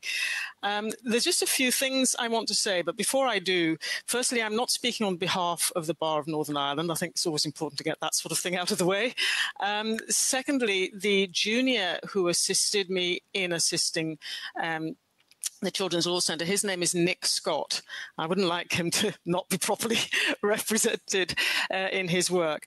But the comments that I wanted to make is I really wanted to use the response to the COVID-19 pandemic as an illustration of what it might mean if you had got children's rights enshrined in a Bill of Rights. Because I don't think anybody disagrees about the sorts of, well, I hope not, about the sorts of things that Paddy Kelly has said about those rights and how one wants to vindicate them. And for that matter, the difficulty that you have in doing that when those rights are to be found in a number of different places. And in order to try and maintain a level of consistency, one invariably has to resort to going to court. And that's unfortunate, and it's not what anybody wants, and it's certainly not a sustainable way of approaching the vindication of rights. So if we just take the response to COVID-19 as an example, really the children's interest, their best interest, should be at the forefront of when you're doing anything really that affects them. I don't think anybody demurs from that. But I don't think it was when everybody was responding to the pandemic, initially by lockdown. And that's not because people didn't want to think about children, but it was an emergency situation and people responded to it in that way. And what is the consequence of not having factored in the particular rights and interests of children, and for that matter, their own voices, as one has to do? First of all, can see with education, that was a very easy concern as to what went wrong in terms of children's rights. And that ultimately played its way out in a number of judicial reviews, whether it was their appropriate access to education and the impact of online education, the widening of the attainment gap, whether it was assessment of special educational needs and the provision of special educational needs, whether it was how they were to be examined and their transition from one tier of education to another. All those things ultimately were played out in the courts, or were threatened to be played out in the courts. Those were all built around children's rights. And if they had been there and to the forefront of people's minds, then it may well have been we could have had some different outcomes. Then if we go on and think about domestic abuse, people did think about domestic abuse and the impact of that on the lockdown. But I'm not sure that the response in relation to the children was so much in people's minds, particularly children who are too young to take advantage of some of the protective means that were being built around, whether it's you contact through phone or an app or so forth. That's not something that builds in a protection for children who are below the age of being capable of doing that, but not below the age of being capable of being harmed, and possibly a harm that will affect them their lifelong. So that was another element. And then if we just think about mental health services, well, people did recognize that prolonged lockdowns or successive lockdowns would have effect on mental health. But how much was the particular impact on children who are the real vulnerability of children is the fact that they very rarely can act on their own behalf. So their interests have to be acted on their behalf by others. And those were children seeing the economic and health impact of those that were most close to them and most impactful for them, unable to do anything about that. It's not very difficult to see how that would have its mental health impacts. And yet, was there sufficient thought given as to the extra services that might be needed to address that? It's not clear that it was, or it was soon enough, but it might have been if all their rights were properly enshrined in a Bill of Rights. So that's just what I want to say as one example. Just when you're thinking about policy, if the rights are there, enshrined, they're in a Bill of Rights, then it enables this planning and it enables you to have to the forefront of your mind the rights holders and bearers that you should have when you're almost doing anything that can affect them. And then just one thing I want to conclude on after that, and that is the way that feeds into resources. If those rights are properly established, consistently established in a Bill of Rights, then it does enable more easily the very difficult decisions that have to be made on the allocation of resources. And some of what Paddy has talked about is about the allocation of resources. The Ivy Centre delayed discharge cases is about resources. And some of that gets ultimately played out because we don't have the placement facilities or sufficient of them in Northern Ireland, tragically gets played out in extra contractual referrals. And to send a child in those circumstances to another jurisdiction to look after that child because we can't give effect to its rights and care here has to be regarded as a failure, frankly. And then if one also looks at one final example of how it might play out in resources, a mother and baby unit, there isn't one in Northern Ireland. And it's not because people don't think one is required. Of course, people do think one is required. And after an awful lot of effort, a commitment has now been given for a specialist perinatal mental health services. But it's services. It's not a mother and baby unit. And if one leaves aside the consideration for the mother at the moment and focuses on the baby right at the start of its life, what that means for that baby in there not being a mother and baby unit here is it is deprived of that bond that everybody recognizes is so important with its mother, and for an indeterminate period, really. And because in many cases the mother may be suffering from postpartum depression or psychosis, is not able to look after that baby, but could, if helped and supported in a mother and baby unit. And that baby doesn't have that opportunity because we haven't been able to provide for such a resource here. And we could have, and we could be required to provide for resource here if the resources were made available in response to the rights being provided in a Bill of Rights, as opposed to in response to somebody having to seek legal action to try and get those rights vindicated. So I'm sure I haven't told you anything that you haven't already appreciated, but it's just the focus that having those rights clearly defined for children in a Bill of Rights or some form of constitution would bring to some of those sorts of issues. Thank you. Thank you both very much for that sort of very expressive and strongly felt and very strongly heard presentation to supplement what you had provided in writing. So thanks for that. I suppose I wanted to ask, well, the first question that I want to ask is around, obviously in the presentation you've outlined quite clearly that you'd be advocating for the CNRC to be implemented.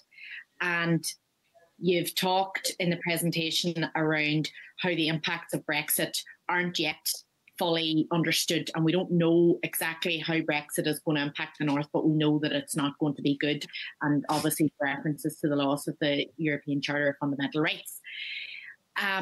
We see just in recent days how the British government have reacted to the Scots government's action on the CNRC and the implementation of it. Then we obviously have the review of the Human Rights Act. Is this given us an indication of the UK government's approach to rights, realisation of rights, codifying of rights? And does that make our own strive for a Bill of Rights for the North all the more important?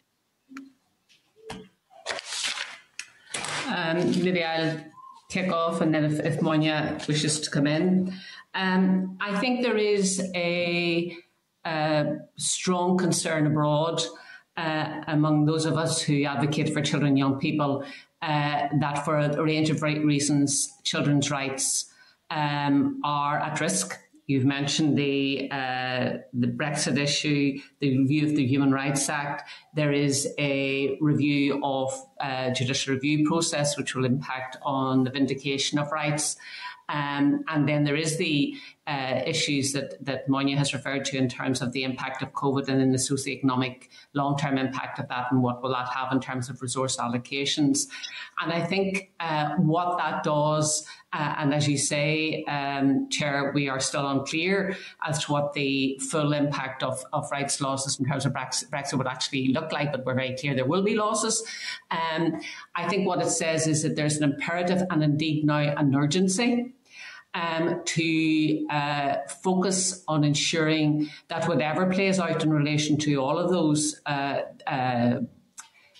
coming together of forces that challenge the protection of human rights, that we have put in place mechanisms to ensure that rights protections for children and young people, indeed our most vulnerable children and young people, are actually enshrined in a way that protects against any future loss in terms of children's rights, because we would be concerned that while at the minute the review in terms of the Human Rights Act is narrow in scope, expressions have been made in the past by the UK government of their intention to look at the substantive rights in relation to the ECHR. And as the previous evidence that you heard, the ECHR is a fundamental cornerstone of the Good Friday Agreement. So any risk or any threat to the ECHR, the Human Rights Act, again presents serious risk to children's and young people's rights. Monia, I don't know whether you want to add anything to that. Well, no, just very quickly. Firstly, it's always very difficult to try and second guess what another government is going to do. And I'll say no more about whether it's any more difficult to second guess what the Westminster government is going to do. I'll say no more about that. But actually, I'm not entirely sure that that's perhaps the right way to look at it. Because I'm a great one to look at opportunity. And I think Northern Ireland has a real opportunity here to enshrine rights that meet with this community's values, this community's circumstances, and make them Northern Ireland. Yes, they are universal rights, and most countries the world over recognising them as such. But to translate them into the Northern Ireland circumstance and take ownership of them here, I think that's a real opportunity, and not one that should be regarded as trying to, if you like, remedy the threats or avoid the threats that you face, but rather looked at from a positive point of view. And I think it would be good to view it in that way. So that's what I wanted to say about Westminster. In terms of challenges, well, there's always challenges to human rights because people fear they cost. And so when there are pressures and resources are felt to be under pressure or scant, then people start thinking of how those resources are to be allocated and what can be saved and so on. And that's actually one of the very reasons you do want to enshrine rights, because when people aren't in that mode, they've all recognised how important these things are. So it's a very good thing to insulate them against perhaps our worst tendencies when the pressure is on. So I'm not entirely sure that's helped you, but I would urge you to think in terms of this as a real opportunity for Northern Ireland. Thank you. I suppose, Monia, what you're talking about there, particularly in the latter part of your answer, sort of leads into what I was going to ask about next. And I take your point around an opportunity. And this is, for me, this is what this is. This process obviously has been ongoing for 23 years and was first talked about in 1998. And I know we've been having stakeholder events over the past couple of weeks, and Mike, and he'll speak for himself, but Mike has said very strongly throughout all of those sessions that this is an opportunity for sort of recalibration and for us to look for the common ground and to work together to have a Bill of Rights for everyone. And to me, that is because I would be of the view that we're moving into a period of constitutional change. And what better way to set that up than on a rights framework and on having a basis in which everyone is sure of where they stand and that they're going to be treated as they should be.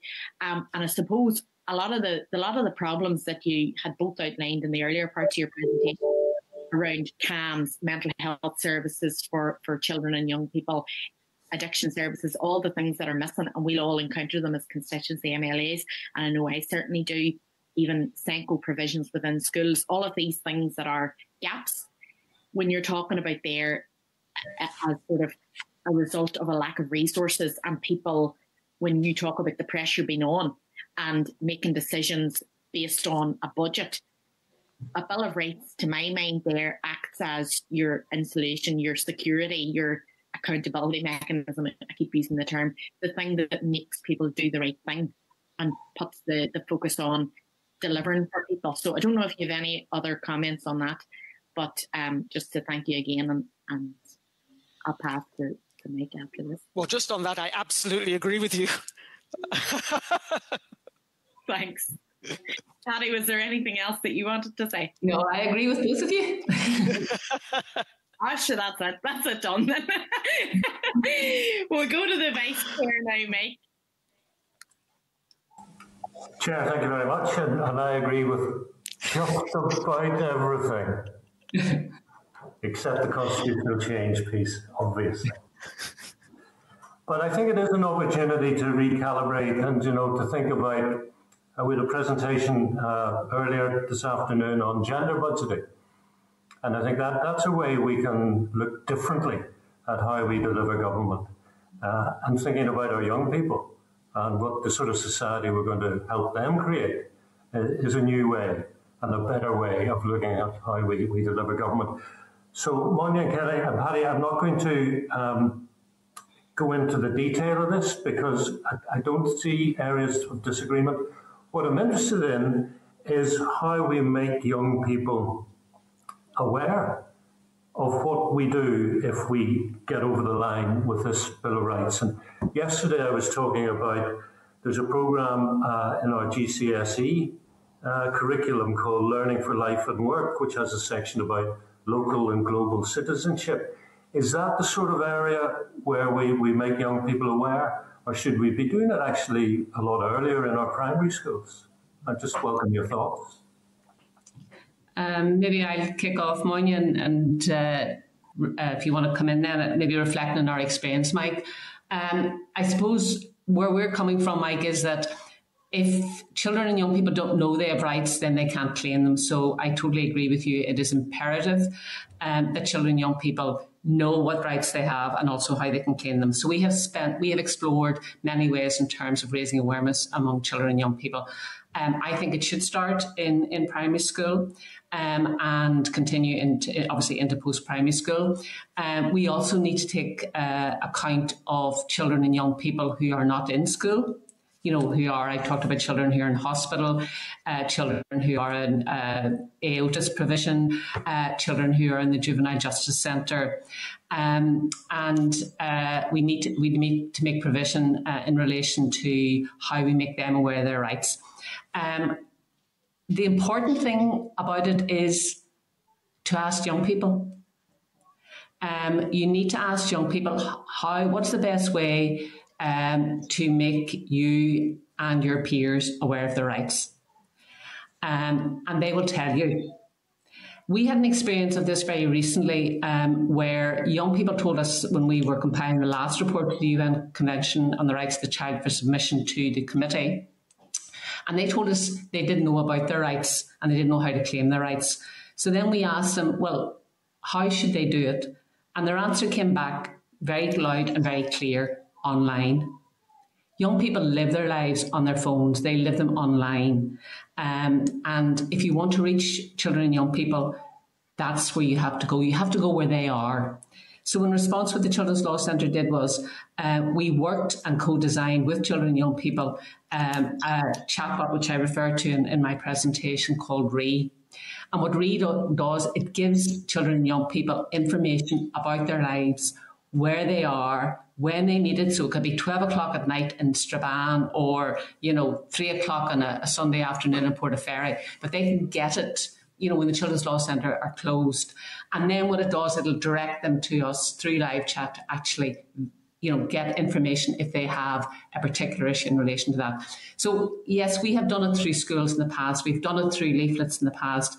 And I suppose we did that because that's what young people told us to do then. What they're telling us now is to do it online. That will change again. The best way is when, not if, but when we get the best possible Bill of Rights, which protect children and young people's rights, is to say to them, how do we make young people aware of those rights? I think that's such a great question, Mike, if you don't mind me saying so. It sounds a bit condescending to say it, but it's not meant like that. It's a great question. This is just my personal view. I'm sort of really not in favour of having these things taught in school as a subject, if you like, although there's no harm in teaching the evolution of rights as a subject and the different rights that apply in different countries of the world. That's fine as a subject. But that's not really what I take it that you're talking about. And what is really at issue is children because the corollary to rights is responsibility. So what you're really trying to teach is not just that their rights, but what it means to live in the society. And that's actually what you're trying to build by the Bill of Rights that you're talking about. What sort of society will you have? So that's something that should start just as early as you possibly can. For two reasons. One, because it's more than just their individual rights, which you want them to vindicate. It's going to be about how they behave in society and how they expect other people to behave. And then ultimately about what they take responsibility for and what they expect other people to take responsibility for. And as you engage in this way with them, and I think it is about engagement and not just teaching in a sort of a one-dimensional or asymmetrical kind of way. As you engage in that, what you're really doing is you are looking at the face of your society in the future, because that's who these young people are going to be. And what you're inculcating there will tell you how your society will look in the future. And once one sort of really takes on board the significance of that, then you can't start too soon to start to help people understand. And it's not just their rights. Other people have rights too, and they have responsibilities. So I think it's a much broader question than the individual rights that will be enshrined in a Bill of Rights, although, of course, they need to know that for all the reasons that Paddy has talked about. Yeah, I suppose 2 points, if I may, Monia, arising from that. And you mentioned responsibilities as well as rights. And I mean, we talk about a preamble to a Bill of Rights, and I think largely one of the criticisms is, but it's only aspirational. And what we really need are concrete substantive rights. I would see the preamble being maybe more inspirational, in terms of this is the sort of society that we want to create. This is the vision of our society, and these are the values that will underpin everything we do. So that would be the first thing. The second would be, I do want to know if you're 5 or 6 or 7 years of age and something happens to you, that you do know this shouldn't be happening to me. Absolutely. And this is my pathway to doing something about it. And as Paddy says, certainly in the current generation, it's on your smartphone that you start a process of saying, red flagging this. But the first thing is that you have to know that what is happening to you shouldn't be happening to you. Yeah, absolutely. I mean, a 15-year-old was able to work out that what was happening in terms of environmental crisis should not be happening. A 15-year-old worked that out, but she shouldn't have had to work it out. It should have been, her pathway should have been clear as to what to do about that, as opposed to camping outside her school every Friday. But in terms of the preamble points you make, well, I mean, I will leave it to others to how these things are actually designed and what goes in. But if you ask me my view, is it good to have something inspirational? Well, of course it is. And I gave a presentation about, I think it was a couple of months ago, when I read out, and I'm ashamed to say I hadn't done it for a long time, I read out the preamble to the Universal Declaration of Human Rights. And it's an extraordinary piece of faith in the future and faith in humankind. It is inspirational just to read it. So there's nothing wrong with having an inspirational piece. But you must have something else as well. It can't all be inspiration. There has to be something. And I know you don't mean it to be that, but there have to be real rights. And as Paddy says, you have to be able to know how to vindicate those. Yeah, I think in my current thinking, I'm thinking of like the traditional 5 W's. The who, what, when, where, and why. The why is the preamble. Everything else is the concrete, substantive rights in part 2, as it were. But isn't it? It's been most interesting listening to both of you. Thank you very much indeed. Thank you. Okay, I think we have Paula. Thank you, Chair. Thank you, ladies, for coming today.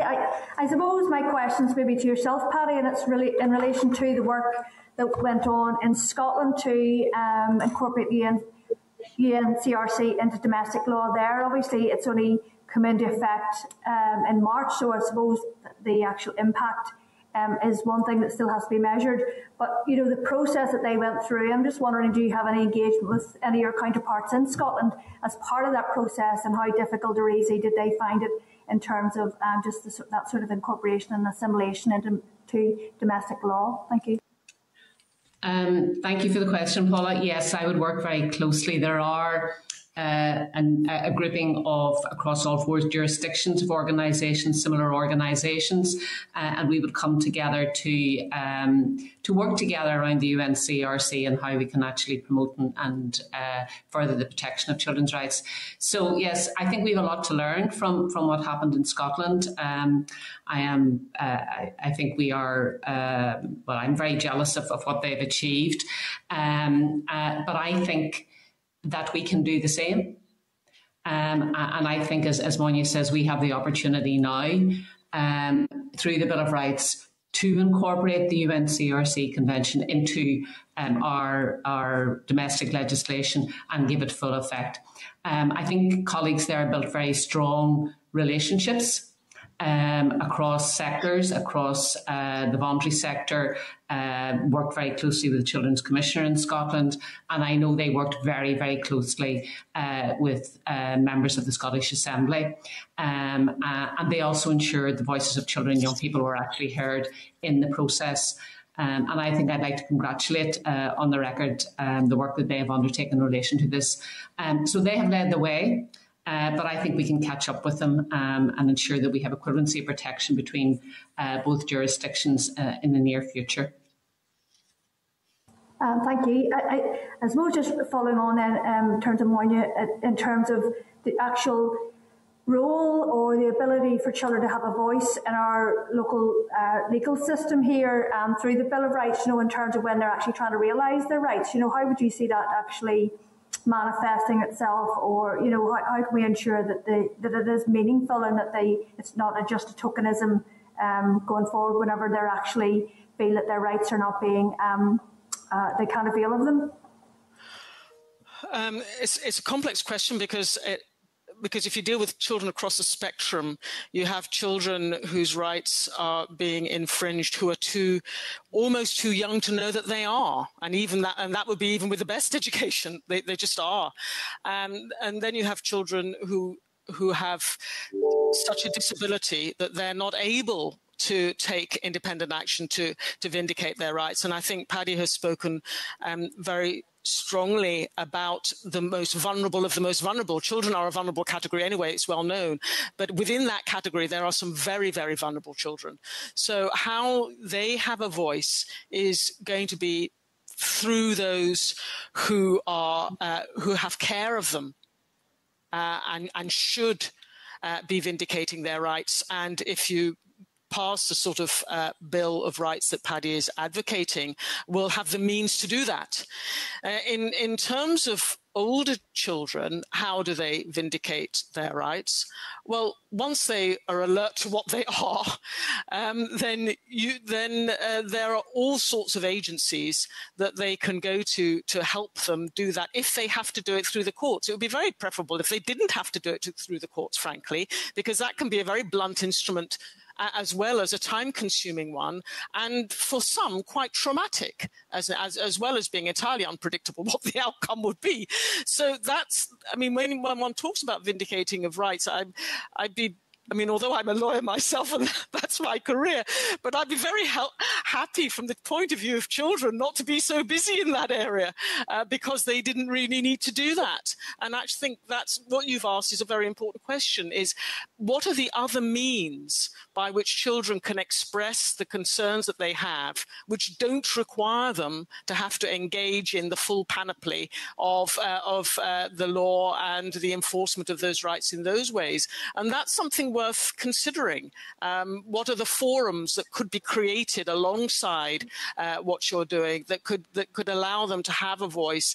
And for those who don't necessarily recognise the extent to which their rights are being infringed, to allow them to take avoiding action before the pre-action protocol letter turns up. So I think it actually is worth thinking about that.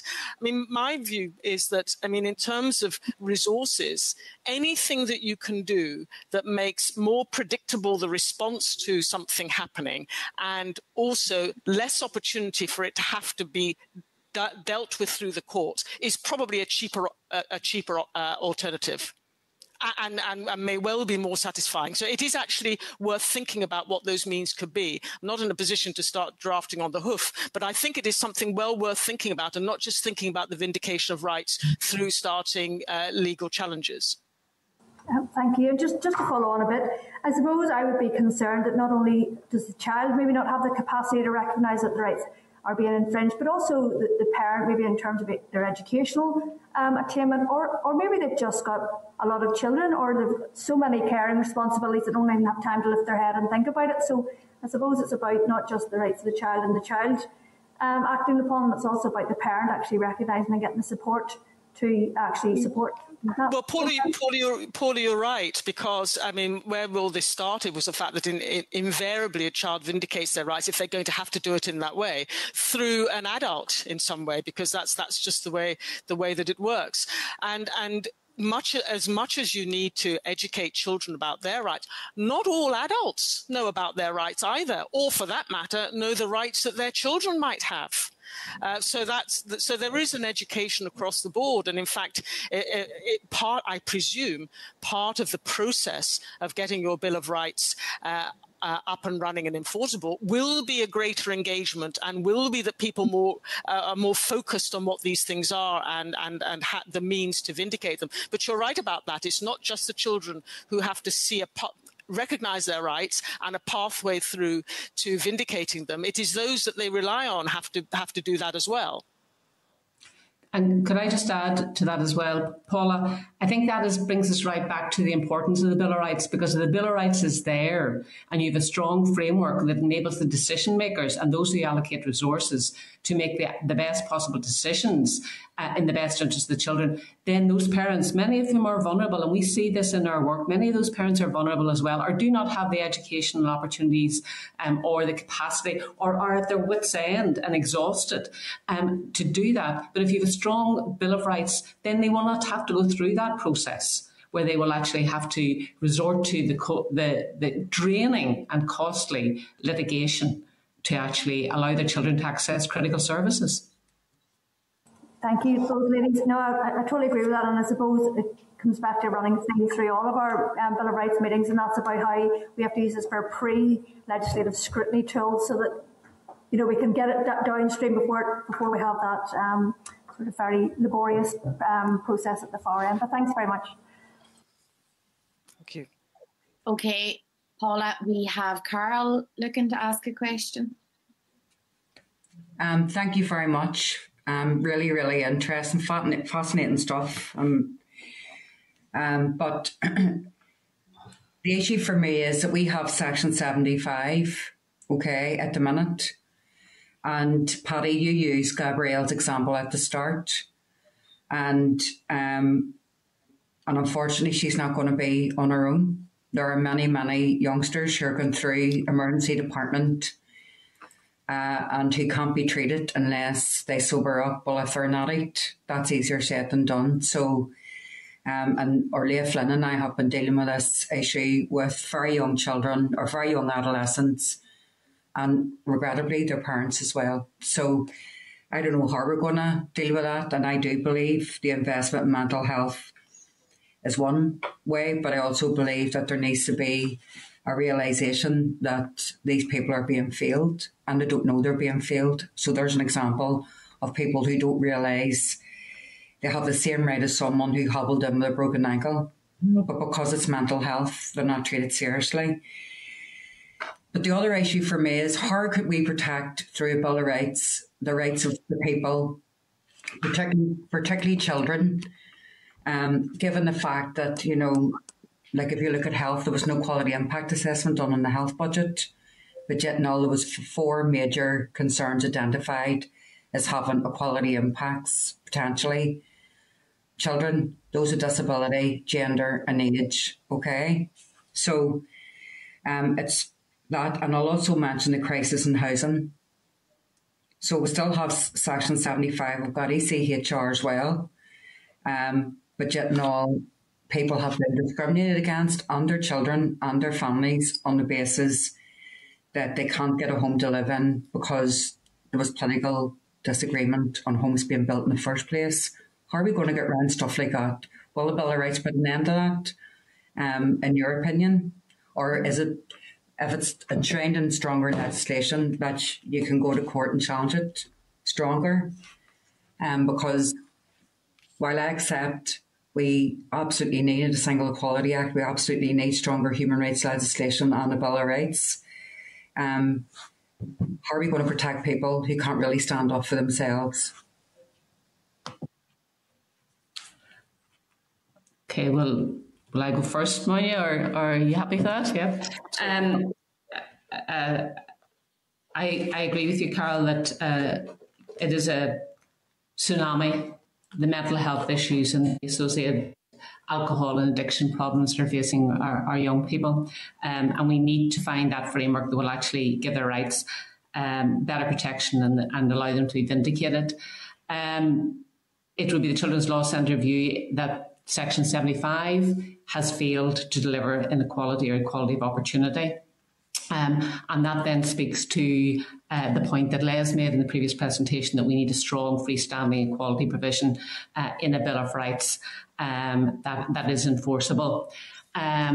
We would also say, if you look at the UNCRC, for example, in relation to the mental health issue, if we incorporate Article 24, which recognises the right of the child to the enjoyment of the highest attainable standards of health and to facilities the treatment of illness and rehabilitation of health, and strive to ensure that no child is deprived of his or her right to access to such healthcare services. That gives a very strong, I mean, there are additional provisions in that article, which I'm not going to read out, but that gives a very strong right, which should be enforceable by children and young people and their families, to ensure their right to access not just health in relation to the broken leg, but rights in relation to their access to CAMHS and to addiction services. And similarly, in Article 27 of the Convention, it would provide for provision in terms of accommodation and a standard of living in relation to adequate to a child's physical, mental, spiritual, moral and social development. And I think, again, that gives us strong, because I mean, we have cases coming through in terms of homeless children, and the statistics, as you all well know, are frightening in relation to homelessness among children and young people, both living independently or with their families. Again, we would say that the incorporation of that would give a strong framework, which hopefully will not lead to people, because you're right, these people are and children are very vulnerable. It would lead to a situation where they wouldn't have to vindicate their rights. But when people like yourselves and ministers and civil servants are making decisions in terms of legislation or policy, they will have to take cognizance and comply with the provisions that have been incorporated, ensure that the facilities, the mental health provision and the associated spend will meet the needs of the children and young people living in the most disadvantaged communities.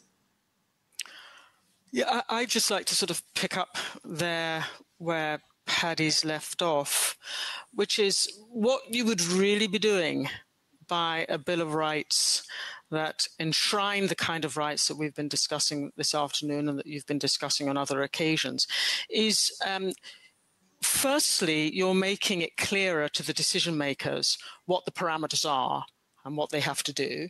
And it's not always entirely clear, because those rights are not always to be found conveniently expressed in whatever piece of legislation or regulation it is for the particular area you're dealing with. So it would make clear to them. And if those rights are being infringed, then that's very clear, and it's easier to use that vernacular, hold their feet to the fire about that, because it's much easier for those who are seeking to advocate their rights, or they themselves, if they're old enough to see it and able to do it. But one of the things I think perhaps hasn't been mentioned, but maybe it's because it's a subtext, and that is that you really don't want to keep going to court every time. You don't want to be reinventing a wheel as to a particular right and that it has, in these particular circumstances, been infringed. That is not a way that a society ought to go about dealing with the human rights in its jurisdiction. And what would happen, I think, although I hesitate to speculate about the future, but if you had a strong and clear Bill of Rights, you would enable the jurisprudence, the judgments that develop around the decision-making of that, to enable those rights to develop in some sort of consistent manner that can be relied on, and people can now appreciate that is the appropriate interpretation of that particular right, as opposed to, you see now, if you just took in the field of almost any of the ones we've mentioned, whether it's education, whether it's health, whether it's youth justice, the numbers of cases that are being brought on an individual level for individual circumstances. It's a hugely wasteful and destructive way of going about treating vulnerable people who are only coming to court because something's gone wrong in the first place.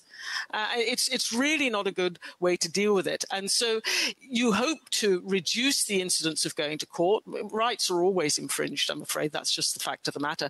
But what you hope to do is to reduce the incidence of it and produce good jurisprudence around it so that people understand as time goes on what the outworkings of these rights mean. So the next time that a young person comes and complains that they've been put in a bed and breakfast place is wholly unsuitable for them, we don't have to start thinking in terms of going off to court on their behalf. We can see already from a provision in the Bill of Rights that is an infringement of their rights, and you hope to stop the conduct then and there. And if not, it becomes quite clear how you would go to court and what basis you would be going to court on. I think it's not to be underestimated the impact it would have on the development of learning around the Bill of Rights. And we have seen that even on the UN conventions. We have seen the learning that's been developed and how that has evolved to meet the needs of the time, which goes to something somebody said earlier in their evidence about how do you make sure that you sort of future-proofed it. That's part of it. You see the evolution of that as it matches the vindication of rights to suit the development of the time. No, I appreciate that, but people have had to go to court because of political decisions that people are making, and they're making those decisions not based on equality or human rights implications. They're making them because they can. And the associated budgets with mental health, you're right, Paddy, they should be there, but they're not, and that's a political decision. So, and you've seen, we have seen that where ministers take responsibility for their own department and their own department's budget and prioritise those budgets paralleled against rights and outcomes, then that's the reasons why you shouldn't need to go to court. But unfortunately, that doesn't happen across the board. And what I'm trying to get at is having a Bill of Rights is really important because Section 75 is failing and has failed. And you only have to look at the housing crisis in North Belfast or the mental health crisis right across the whole of the north, but particularly in North and West Belfast. And it's areas that have suffered from systemic inequality and poverty and deprivation that are going to see the worst outcomes of political decisions that actually, when you put it down on paper, are a denial of rights. So we want the strongest possible Bill of Rights, but I'm not convinced everybody else does. And that's the problem that we have. That is the problem. We have people who say the right things, but they'll be tested, and their vernacular feet to the fire will be held to the fire because we've been through a year of talking to children and young people and people who've had their rights denied. We're talking about people from LGBTQ+, older people, people with disabilities, what some of us call our most vulnerable. So we all need to stand over what was said to them. So if we don't get a Bill of Rights, then there needs to be a big, big discussion about why not, in my opinion. Because if not, we'll all end up in court. And that's what happens. And there's enough jurisprudence here about the denial of rights, you know, to cover Europe and then some. But unfortunately, that's the position that we're in.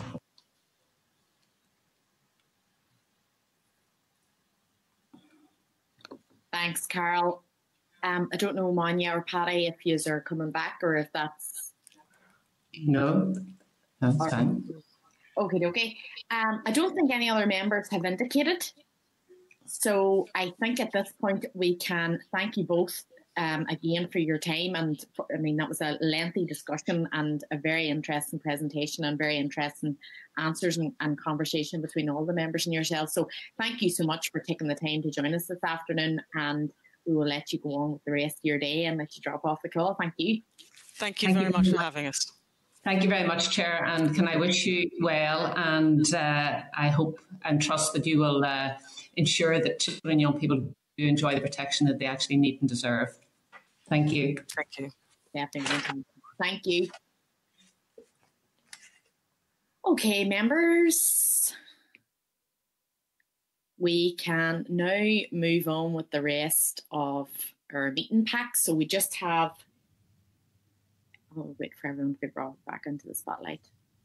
Okay, everyone's here. So we just, item number 5 of our agenda today, Chairperson's Business, and we just have one item. We have a report from the informal meeting that we had last week with the representatives from the British Supreme Court. So if members are content to note that. Content. Yeah, happy days. Item number 6, the draft minutes for our last meeting on the 15th of April. You'll find that page 116 of your pack. Again, everyone content? I see thumbs up. Good stuff. Number 7, matters arising. We don't have any matters arising this afternoon. Number 8 is correspondence, and members, you'll find a couple of items of correspondence. There's a letter there from Dermot Nesbitt and another one from Chris McCrudden. Is everyone happy to note that? Happy days. So then the next and final item is our forward work programme. If you can refer to your draft forward work programme on page 133 of the meeting pack, and members will be aware that next week is the last evidence session, and if people are content to note that. Yeah, so ahead of the date and time, place of next meeting, if anyone has any other business, I just want to take this opportunity to remind members that we have the informal meeting tomorrow morning at 11 o'clock with the Oireachtas Committee and the implementation of the Good Friday Agreement. So if members are available, I see Mike has put his thumbs up. So happy days. Our next meeting then after the informal session tomorrow is next Thursday, same time, same place. Thank you all. And we will say plan there. All right. This is the Northern Ireland Assembly Committee Room 29. This is the Northern Ireland Assembly Committee Room 29.